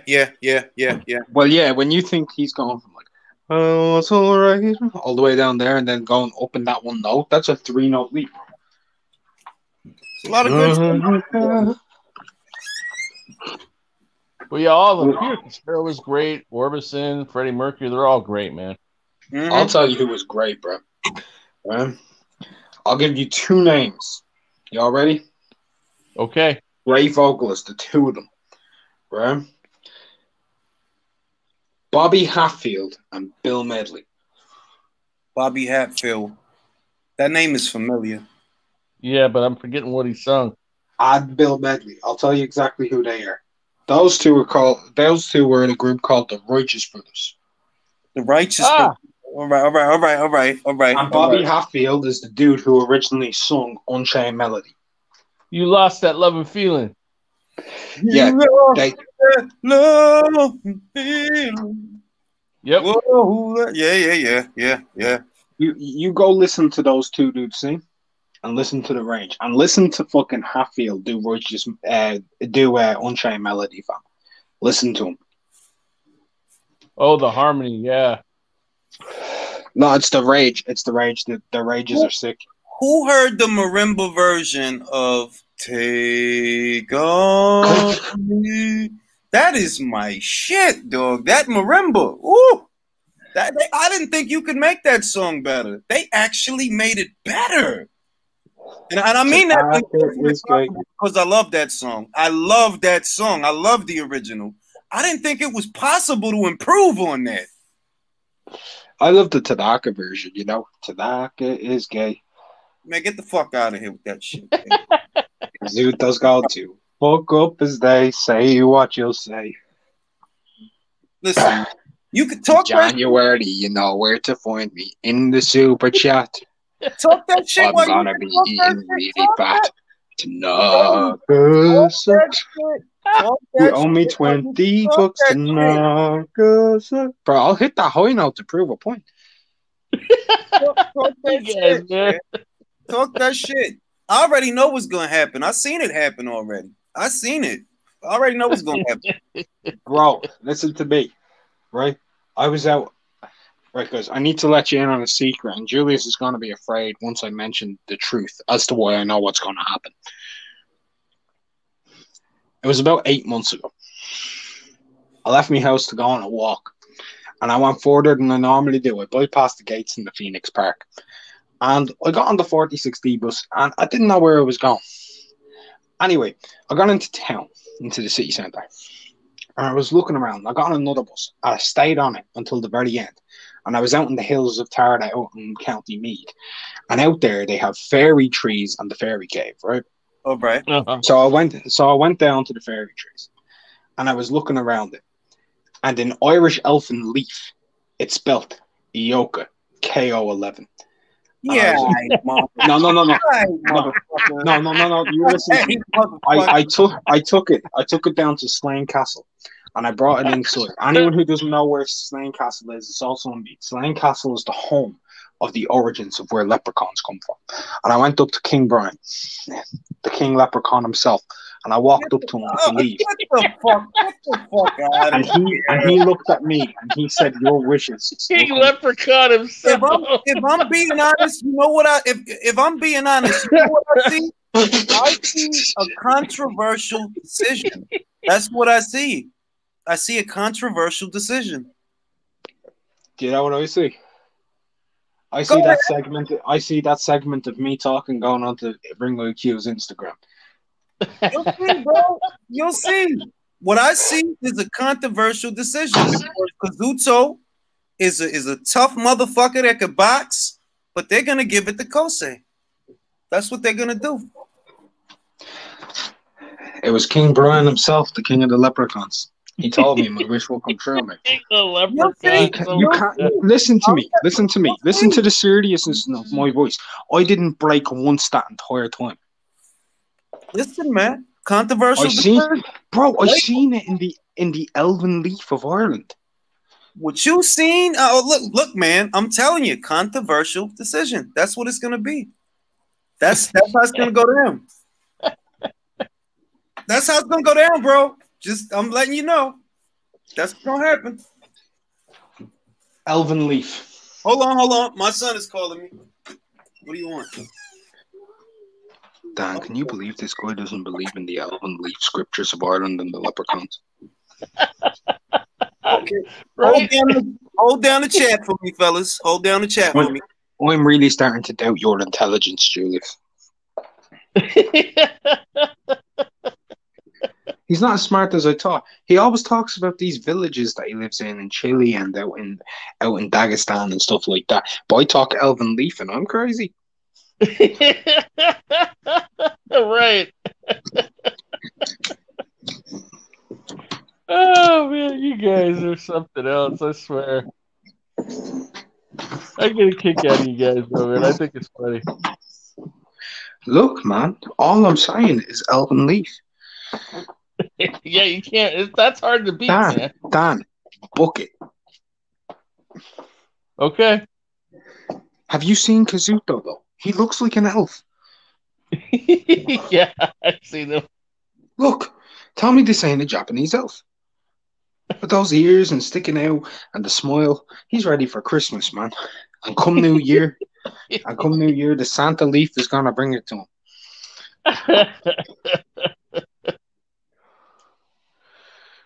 He's got a future stake in any more Lord of the Rings films, huh? Look, man, all I'm saying is Elven Leaf.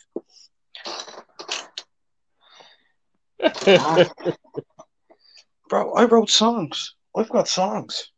Oh, I'm sure you do. The leprechauns of Ireland, they're playing the violins. They've got the fiddles. In the caves out in Cullinay. So how is it over there, man? Is it pretty wet over there right now? You guys getting rain and stuff or what? Mate, no, we're getting frost. It's not been rainy. It's just been kind of cold and icy and windy, but not really that rainy. I'd actually love some rain, to be honest, but I wouldn't because it's really cold, you know. So that'll be hailstones. Right. You guys ever get snow over there? Of course we get snow, but we don't get it all the time. You know? Right. Yeah, because like I got a buddy who lives like over in like Spokane, Washington, and man, they got tons of snow right now. But I'm over here in California, in Northern California, and like we got sun. There ain't no. It's really not even cold, dude. It's kind of like warm. Look at you rubbing it in. I'm over here in Northern California. I'm not trying to rub it in, man. I'm out here. Bro, listen, mate. I'm over here. Dan, listen. I'm over here talking to King Brian. See if they can hook you up with the weather, man. Shit. They got powers. No. They have powers, but they don't operate with the weather. Because, right, so this is what Brian told me. He had this relationship this one time, right? And I can't remember her name. Her initials were MN. She was this chick. She was a weather girl, right? Well, that's what he thought anyway. Apparently, she controls the weather. Her initials are MN. Anyway, it didn't go too hot. Okay. And he's still pissed off, you know? And yeah, he can't get any favors with her because if he ever tries to do any of the wishes for the weather now, like apparently she's gonna like leak their sex tapes or some shit. So, shout out to Mother Nature. Yeah, mute that sound in the background there, bro. Can't let that come in. Oh, right, guys. Yeah, 1:55 to go in round 11. I'm gonna do a little blow by blow here. Lipinets with an overhand right. Clayton trying to put his jab out. Good job there from Lipinets. Clayton backing off. Right hook to the body there from Lipinets. Clayton trying to combo. Good high guard from Lipinets. Doubling up the jab, backing him up. Both guys had to land on a couple of hooks there. Clayton with a big right hook. Double stiff jab to the body there from Lipinets. Lipinets just walking him down now. Kind of over into the far right corner. They're going to the red corner right now. Lipinets doubling the jab. Left hook to the body. That's a good left hook to the body. Both guys exchange a jab, landing a piece. Good stiff jab to the body there from Clayton. Check left from Clayton. Lipinets comes in with the jab, misses, hits him to the body with the right. Clayton gets off of the ropes. Good turn there. That was a good turn. 55 seconds left in the round. Both guys exchange a jab. Lipinets not landing. Oh, good right to the body there from Lipinets, but he got caught with a straight right. Then Lipinets goes for a right himself. 2 jabs apiece landed. Good work there from both men. He took that risk and paid the price. Right hand to the body there from Lipinets. Scorecard's going to be crazy interesting.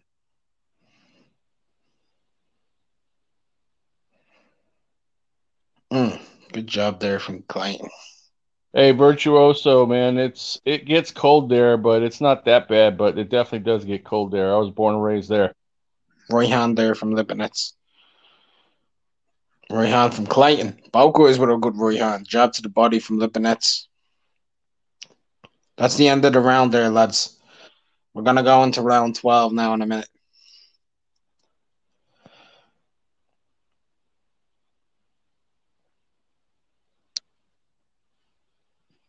Who do you think's got this fight? I think it's close to a draw. It might be like I'd say it's like 5-5, maybe 5-6 to one guy, like 6-5 to one guy. It's close. Like I know Ungar has it like 6-4 to Clayton. I didn't score the first 3 rounds. I know that Farhood had he had it 6-5 to Lipinets there. So another guy in the comments has it 6-4 Clayton. Yeah, that's Ungar, right? Yeah. Yeah. He has a 6-4 to Clayton. So like an Ungar knows his boxing, I'll give him credit. I'll give him his credit. I think he might work in boxing. All right.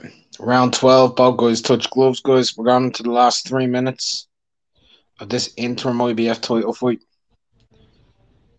Lipinets just stalking him down, walking him down. Both guys exchange a jab. Jab to the body there from Lipinets. Lipinets went for the hook, but was blocked on the gloves there of Clayton. Clayton getting a jab in, but landed on the gloves as well. See, if you're going to win this fight, this is the round to do it. Right. Oh, big right hand to the body there from Lipinets. He hurt Clayton, but Clayton fired back with a left right hook. Yeah, Steve Farhood has this 6-5 in favor of Clayton. So it was 5-5 apiece in round 10. Big left hook there from Lipinets. Clayton with the right hand. Double jab there from Clayton and a right hand from Clayton.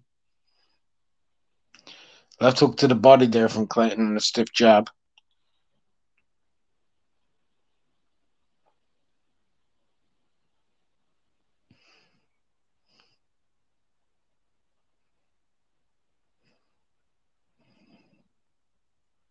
Another good jab there from Lipinets. Right hook to the body from Lipinets.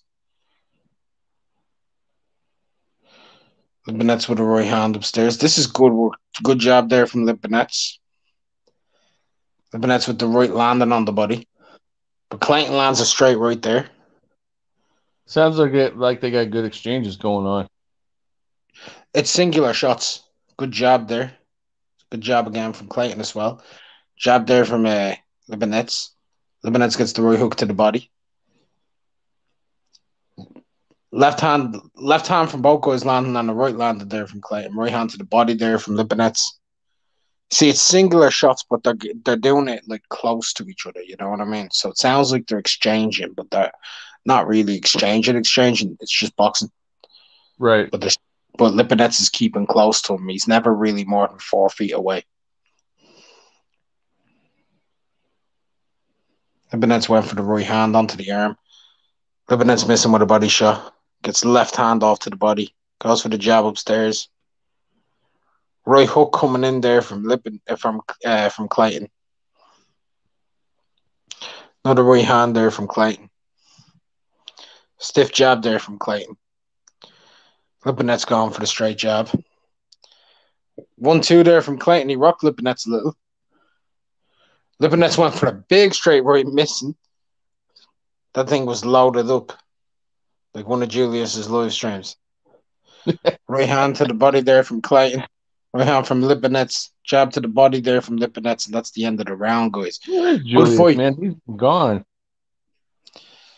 He's probably gone looking for his own version of the Elven Leaf.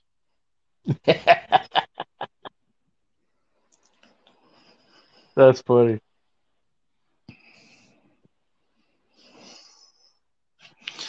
It's going to be interesting, the scorecards.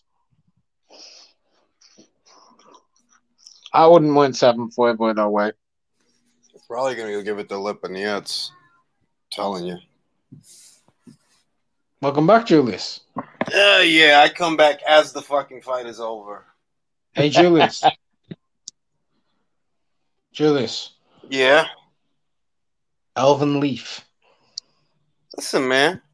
You can go by that Alvin Leaf all you want. Controversial decision, Kosei Tanaka. On activity. Whether or not that activity was effective is going to be the contentious part. Alvin Leaf. Yeah, you go by that Alvin Leaf. You got the Alvin Leaf. You should be okay. Let's look at these punch cards. Can I tell you something about Alvin Leaf? I can tell you something about Alvin Leaf. It ain't going to help Kazuto Ioka win over them judges. I can tell you that. Power 42. I mean, shit. I know these shits is flawed, but I mean that is what I saw. Clayton was getting off more than Sergey. But they're gonna give it to Sergey. Probably. That's what somebody else said too. I feel like they are just because he's got a little bit of notoriety. He fought Mikey Garcia. They tried to build up this fight around that. Kind of. The second it is a war of boxing, so you never know. Listen, the second Julius realizes that Kazuto Ioka is a Capricorn, the second he realizes he fucked up. He's a Capricorn? Nah, he was born in March. There you go. I was about to say, I can usually spot a Capricorn. Kosei looks more like a Capricorn than Kazuto. I thought he was an elf. You look up my guy because Kosei. Hold on. One guy has a 115, 113 Clayton. Okay. Majority draw. Oh. So then nobody's the mandatory. That's what that means.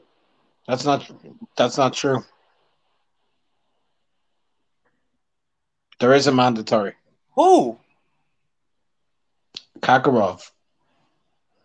Abdul Kakarov is the Mando? He was the Mando when he beat Collazo. They made him Mando. But this was still billed as a final eliminator, wasn't it? It was an eliminator. Well, then they can't have a draw. I'll be damned if they don't have Kosei's fucking birthday on here. Oh wait, yes they do. Shit, he was born in fucking June. So we need to go by the star signs.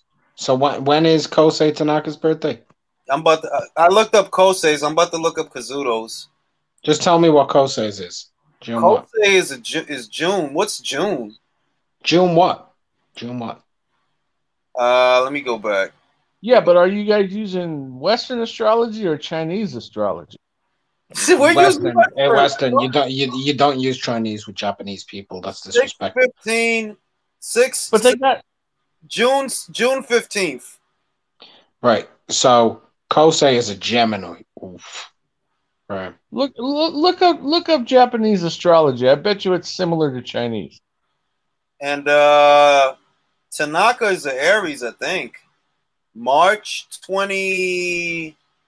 That's Kazuto. Yeah, Kazuto. Yeah, Kazuto's March 24th. That's Pisces. March 24th. That's Pisces. No, wait, no, that's not Pisces. That's not Pisces. Kazuto hasn't had a fight Aries. December. Javier Centron. Okay. And when was Tanaka's last fight? I think it was on that same card now that I remember. Hey, look up Japanese astrology. I bet you get something different. Oh, I don't want to look up Japanese astrology. Why not? Japanese astrology signs. Right? I really wonder what's the hold up with this fucking fight. Okay. Right. So this is all like mad animals and shit, right? Yeah. So the Japanese zodiac signs.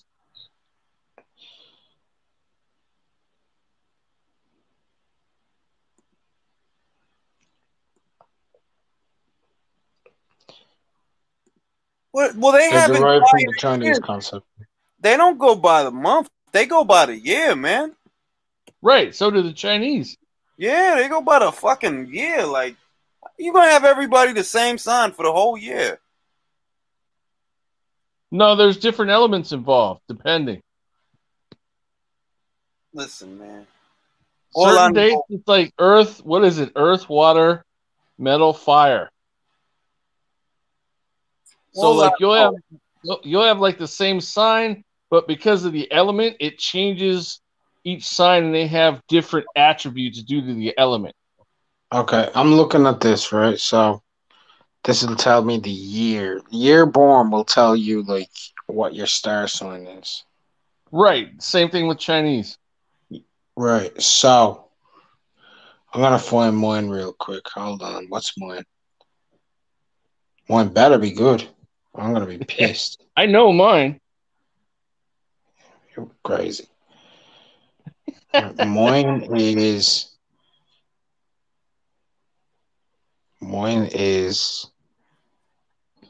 What is mine? What year were you born? Say 93. 93? I think in that year of the dog. Don't fucking call me a dog, bro. No, I'm not. I'm just saying that's year of the dog. I thought it was the year of the rooster. Might be. Hold on. 1993 Japanese zodiac. Hold on, let's find this out. I'm a rooster. And I am also. Hold on here. Years in the 5 elements. What type of rooster am I? A metal rooster. No, I'm not. It doesn't. I'm not a metal rooster, and I'm not a water rooster either. What's going on here? Because that ends by February. So what's mine? Wait, hold on. Yeah. Okay. What's Julius? Yeah, I'm a water rooster. Julius, what's yours? What's your year of birth? 12. Huh? Wait, are we going by the year? Yeah. Yeah. 82.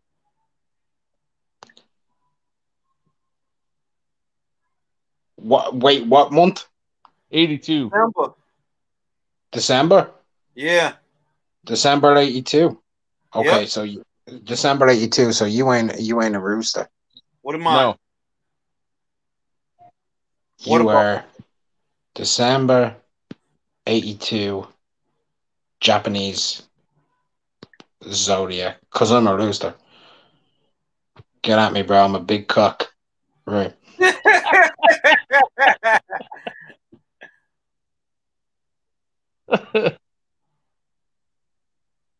I'm a fucking probably a water buffalo or some goofy shit. I'll tell you right now.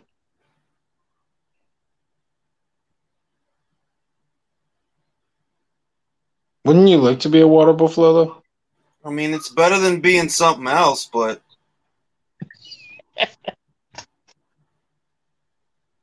probably like a garden snake or some shit. You're a dog. I'm a dog. I knew it. I fucking knew it. I knew it. And I'm a wet cock, bro. I'm a water rooster. Well, and I'm year the monkey. You're Chinese animal. I told you. Well, this is the Japanese zodiac. No, March 68, man. Japanese, it's the same thing. You're the dog and I'm a rooster. You're a rooster? That makes sense. Yeah. I heard cheetah. Hey, Mark. What? What do you got for me, March 68? I'm pretty sure I already know, but double check. I'll tell you right now, good sir. I'm not a dog. In the Chinese zodiac. No, you're not. Listen, Julius. You're a monkey. Yes, sir. What's my element, though? You want to eat kicks? Kicks is for nerds.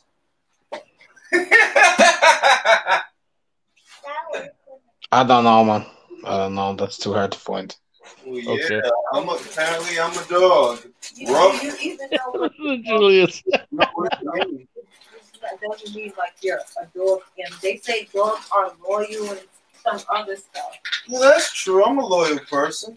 I know they call say that I like Kazuto because I'm loyal. Kazuto's gonna. I mean, fuck. Kosei. I heard that. Here we go. Here we I heard go. him message. He had a Freudian slip. He literally said, "I know Kazuto's gonna beat Tanaka." I heard him. I didn't slip. I'm just old. Jesus Christ. No, you're not old. You're not old, bro. You're a dog, bro. Dogs don't live that long.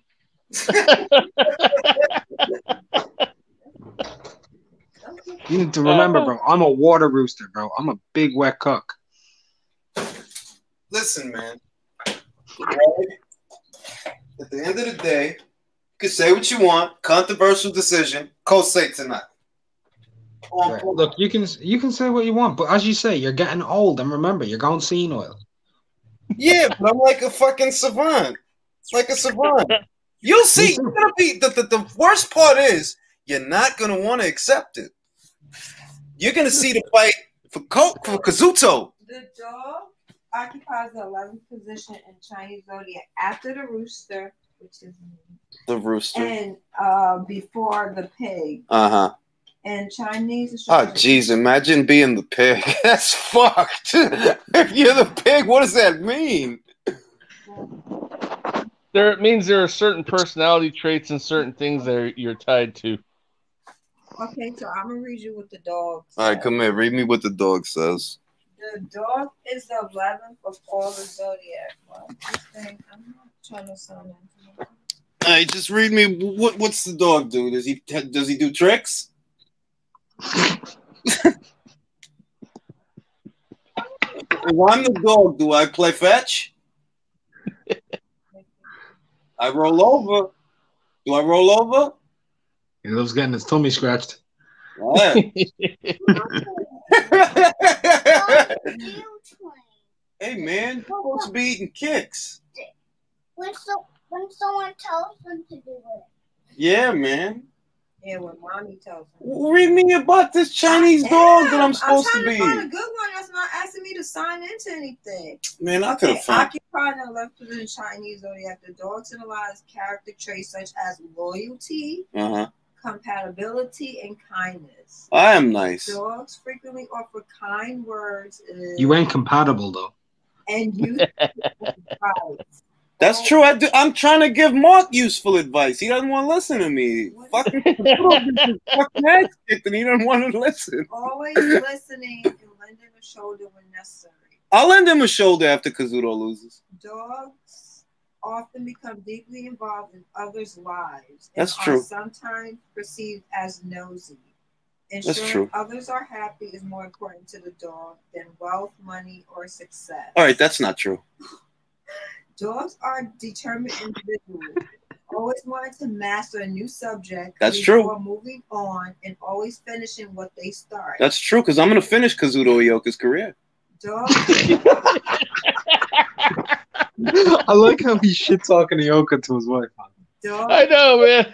value friendships. They're He just slips it in ever so gently. And have strong morals and ethics. That is true. Morally, I am strong. A well-kept, organized home is very important. Very important. Keeping a clean home and keeping at work, helping at work stems from the dog's need to be active and involved. That's true. I am involved in the end of Kazuto's career. So Dogs spend money wisely. That's true. Passing on luxury goods in favor of practical items. That sounds like me. That's me. That's literally me. I'll be honest though. I do think he spends his money wisely. Betting on this point, knowing he's gonna lose so he can buy me new socks. Also prefers saving money to cover future expenses. That's very true. Dogs at times can also be temperamental, yes. That's very true. Narrow-minded and stubborn, yes.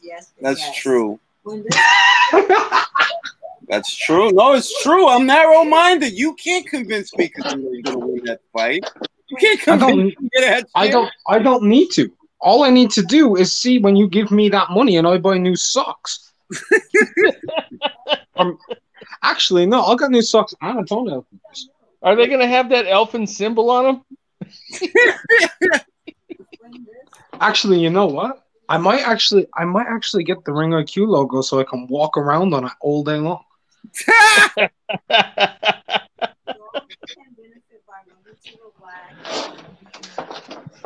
I'm not rational. And that's why you're gonna lose. You'll see. You'll see. You'll see. Oh boy, did we open up a can of worms with this one? You bet on politics.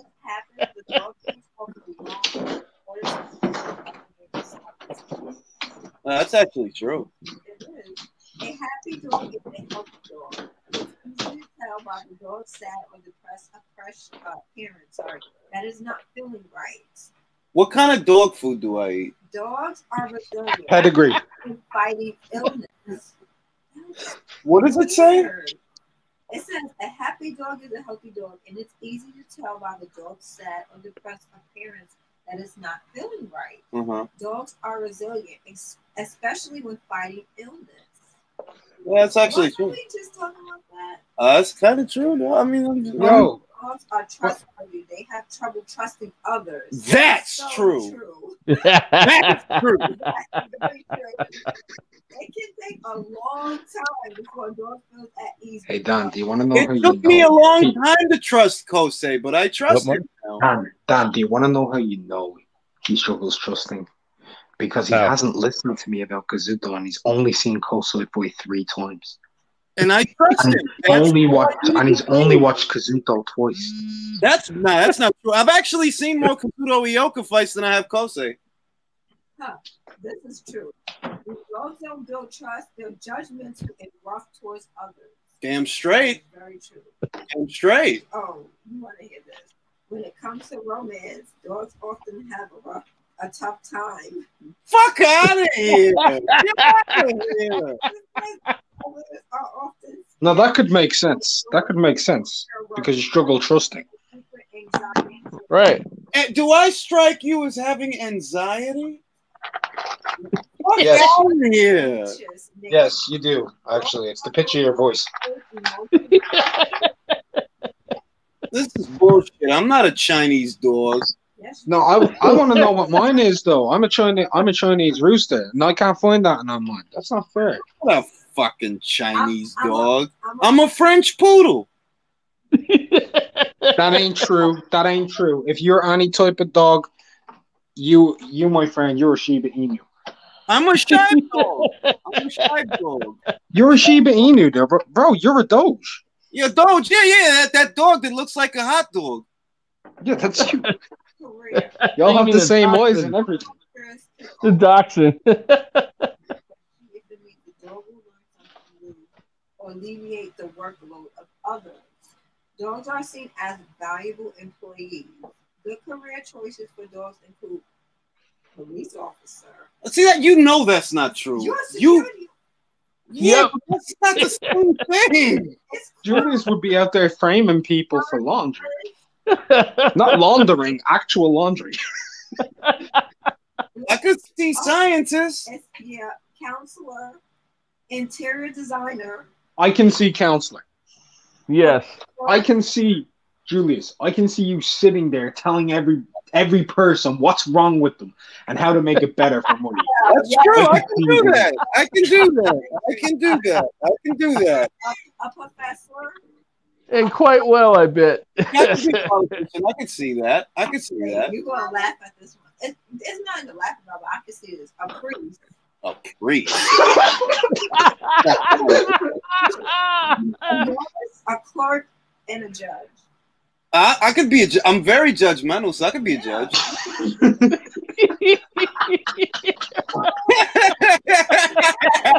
Yo, man, Julius, what website is this? Because I need to find mine. What website is that? So this one, ChineseZodiac.com.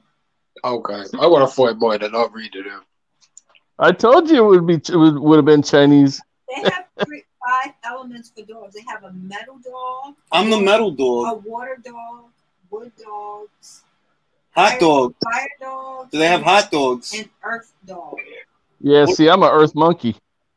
I'm an earth dog. I'm a hot dog. Your birthday is 1980. What? You're gonna read out my whole goddamn birthday for the whole in it? Like, Jesus Christ. What? They don't know how old you are. You're old. No, they know I'm old, but they don't need to know my damn birthday. Like, I'm a hot dog. Oh, ain't it January 15th, 1987, 1982? Your birthday falls under water dog. Less independent, water dogs become more self-confident when they're part of the pack. That's not true. They in the pack rather than being the pack's leader. You know me well enough to know that's bullshit. They're faithful, affectionate, flexible, and relaxed. Yeah, I'm flexible and relaxed. Pack, as fucking annoyed by people as I am. Yeah, I don't nah, bruh.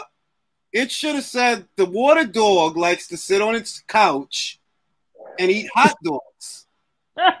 Couch. Fucking pack. Are you kidding me? If there was you have not met a more nomadic person than me. I've got Boyd right here. You have to be a fire dog to be a leader. Fire dogs are true leaders. Others enjoy being in the company of fire dogs.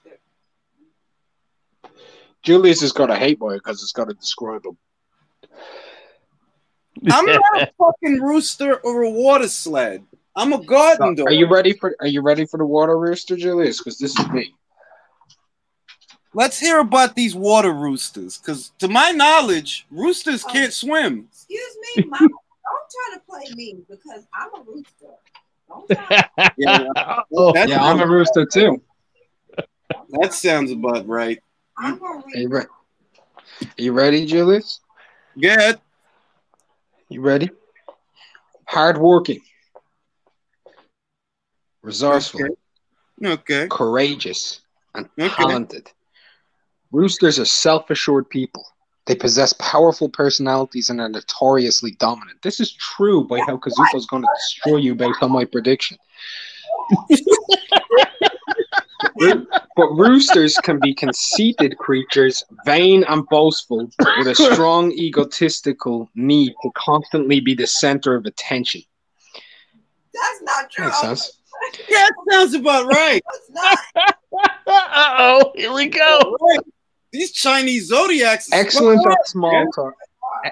Excellent at small talk. They can be the life of any party.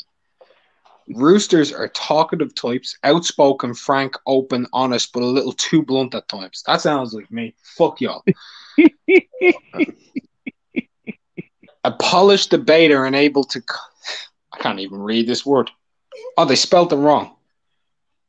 Right? They spelled cohesively refute any opinion. They spelled it wrong. The rooster is a talented polemist. Whoa. Polygamy? Whoa. They're spelling all these words wrong. No, not polygamist. Polemicist. Polemicist? I don't know. And could be an excellent journalist or writer. Pessimist. No. Maybe. It can't be a talented pessimist. It's polemicist. You can be a talented pessimist. There's lots of talented pessimists. And could be an excellent journalist or writer. With the rooster's dedication to work well done, he or she would also make a good economist or a gifted administrator. Yo, these people are putting me down to be an assistant. No, because you need to administrate things for Kazuto after he loses. It makes perfect sense. I'm also an administrator, and you should listen to your admins. Right? These people are born organizers, refined and elegant. That ain't true. I was sat down with burgundy slippers, brown pants, a grey windbreaker. Right, where am I? Yeah, they are tidy-minded and like to keep everything neat and ship-shape. Their affairs will be all in order, accounts up to the minute, and documents systematically filed away. Yes. Like you're gonna file away Kazuto, right? You're right. You're right. No, I'm just gonna foil away Tanaka's forced defeat, bro. Like that's okay. This makes a lot of All sense. good things come to an end. This makes a lot of sense. He's gonna have to file away Kazuto. I mean, you know, it's been a good run. They function best in an environment where everything is organized and their schedules programmed. When it comes to making decisions of any kind, roosters prefer to carefully consider all sides of the situation before coming to a conclusion, which is why I picked Kazuto, because I've thought about this and I don't act impulsively like you. You are going to be able to see all sides of the bruising on his face after. And you are impulsively going to cry after the absolute destruction of your buck-toothed fanboyism. Right? You shall see. Remember, I'm a water sled. I'm very relaxed. I'm a water sled. Very relaxed. I'm not worried about it. In conflicts, roosters will push to the extreme but flee before open hostilities break out. I'm still here, man. You're going I'm still here. With their reflective and analytical abilities sometimes get the better of them. Fuck off! There you go. They must constantly question their point of view to ascertain its validity. The management of finances is perhaps their strength, both on a private and professional level. That's not true. I bet $20 and spent $100 promoting it. That's not right. That's actually true. We both forget. You overanalyzed Kazuto's abilities, and as a water sled dog, my relaxed nature knows Kosei's got this because I'm a water. When it comes to money, roosters are prudent and careful. They are brilliant managers of other people's money, which I'll do brilliantly when I buy socks.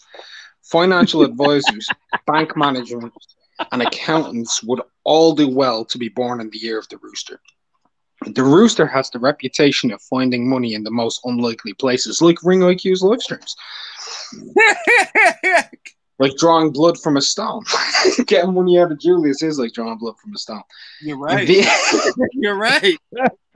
In Vietnam, they say that, thanks to the strength of his beak and claws, the rooster can find a worm in the desert.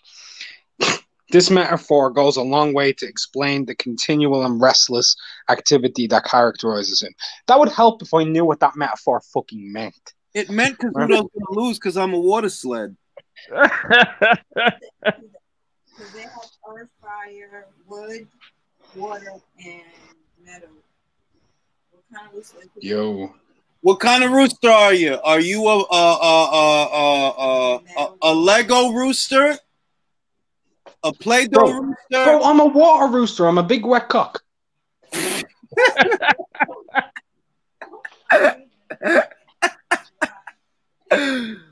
Oh shit! Roosters can't even fucking swim, man. Hey, Mark, read mine, man. I ain't reading yours, bro. Find your own. I can't get it on my phone because I'm using it to talk to you guys. You need to. All you need to know is I'm a water sled, and you can't go wrong with a water sled. Kosei, 12 rounds on points. I look it up on my laptop. Listen, you're the dog. Dogs do tricks. I threw the bone for you to fetch it to bring me back my $20, and I'm gonna enjoy it. And that's the fucking trick. I'm performing. Make like a dog and sit. Make like a dog and sit. I'm performing a trick right now. I'm letting you know what the outcome's going to be, but you're a water chicken, and water chickens are very stubborn. Look, it's simple enough. It's simple enough, right? You're waking up at dawn for this fight, and I'm the rooster, crowing to let you know what time it is. It's game over. When you wake up at the crack of dawn to for me, all over the place, and you turn that on, and you see that weird buck-tooted little fuck get his ass beaten up by an absolute Chad who's been fucking supermodels on the side, you're gonna understand what time it is. You probably shouldn't have me on speaker, by the way, if children are around. I'm not PG. rather than minute. Come on, man. Just read mine, man, real quick. What are you? Earth monkey. Hold on. It says that the Earth monkey was boy, here we go. gift of foresight, and the Earth monkey knows that Kosei Tanaka is going to win this fight. Go ahead, Mark. Come on, man. It says it. It's right there, bro. I'll tell you now. Hold on. Right. Earth monkey. The monkey is lively, likable, and witty. Highly sociable, the monkey is talkative, and as a fascinating conversationalist, he attracts a wide circle of friends. People born under this influence have an innately low boredom threshold, inquisitive in the extreme and forever believing that the grass is greener elsewhere. You know, that makes a lot of sense because you've managed to sit through mine and Julius's live streams without getting bored. That requires a high level of tolerance. Okay. Go on, my friend. Grass greener elsewhere. They need to find continual stimulation to keep themselves interested and amused. However, often monkeys are too clever for their own good and can be meddlesome, opportunistic, and unscrupulous to the point of being tricky and manipulative. Oh,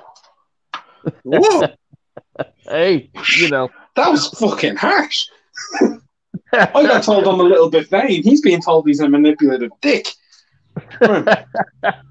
This is because monkey types possess acute psychological personifications, which enables them to read people like books, in particular, women. In particular, women under the monkey influence can play rather subtle games with members of the opposite sex.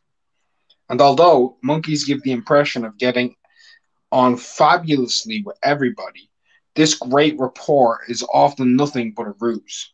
Monkeys are in fact egotistical and selfish. They tend to be lazy, concentrating on small matters while ignoring more important issues. They ignore obstacles, finding them beneath their consideration. Playful, even obliging at times, the monkey hides the poor opinion he has of others beneath his apparent friendliness. Oh, we got to talk about this, Dan. What you really think about it? Who wrote this? I don't know, man, but I just got tore up. He distrusts people born under any sign and considers himself to be superior to all of them. He has plenty of intelligence and a fantastic ability to pull the wool over people's eyes. Dan, is this true? No, not at all. He is so artful that he can even fool the dragon, who is strong, stubborn, and no fool himself, and resist the magnetism of the tiger, whom he teases unmercifully. Monkeys are highly adaptable and versatile, enthusiastic about everything. They spend their time broadening their minds, and they're especially fascinated with art. They like refinement, originality, and luxury. You know, the more I read this, the more I'm thinking this is actually Julius. What in your fucking mind? I don't think I'm superior to anybody, man. I really don't. Julius? Who the fuck wrote that horoscope, man? Julius?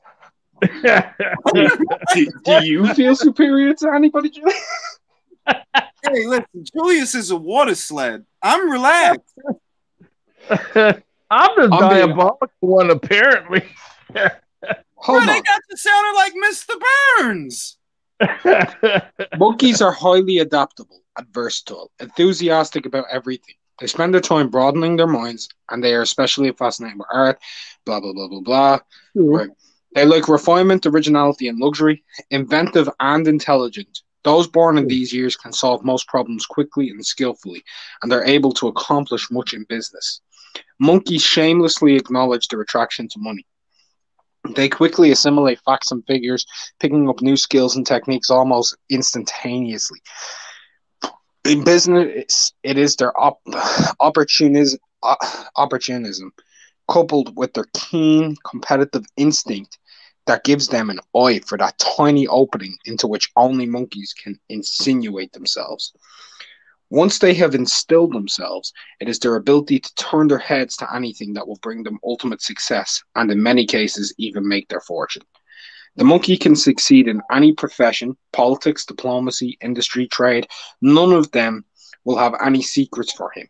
He can try anything and anything will work, especially if he has been fortunate enough to have a higher education.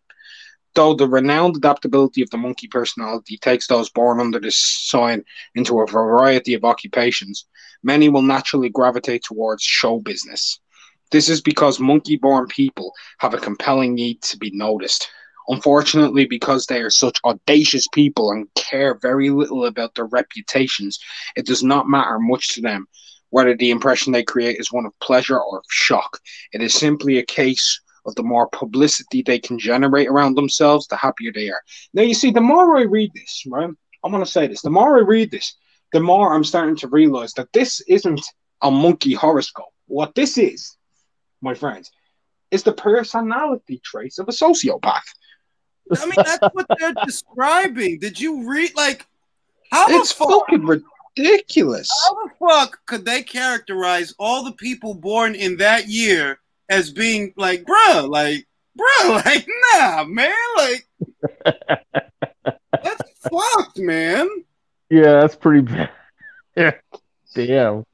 Listen, man, I'm gonna stick to my goddamn star sign. Fuck these Chinese dogs and wet cocks and tiger monkeys and all this fucking shit.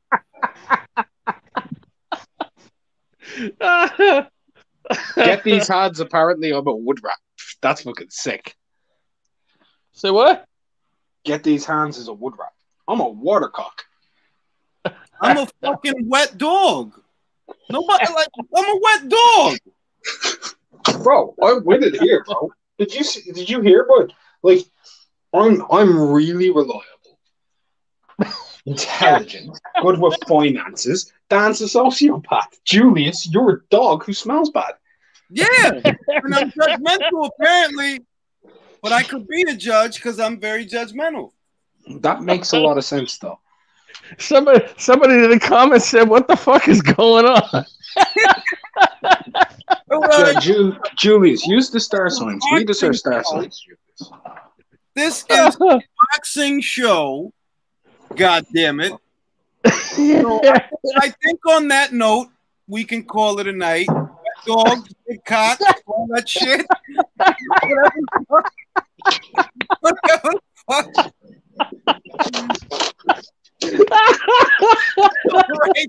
All right, tiger monkeys and wet cocks. This is the wet dog. This is the wet cock signing out piece. This is the dirty monkey who signed it out. Good night. The tiger monkey is signing out, and I am judgmental dog signing out. Night, fellas. I'm judging you while I sign out. Oh.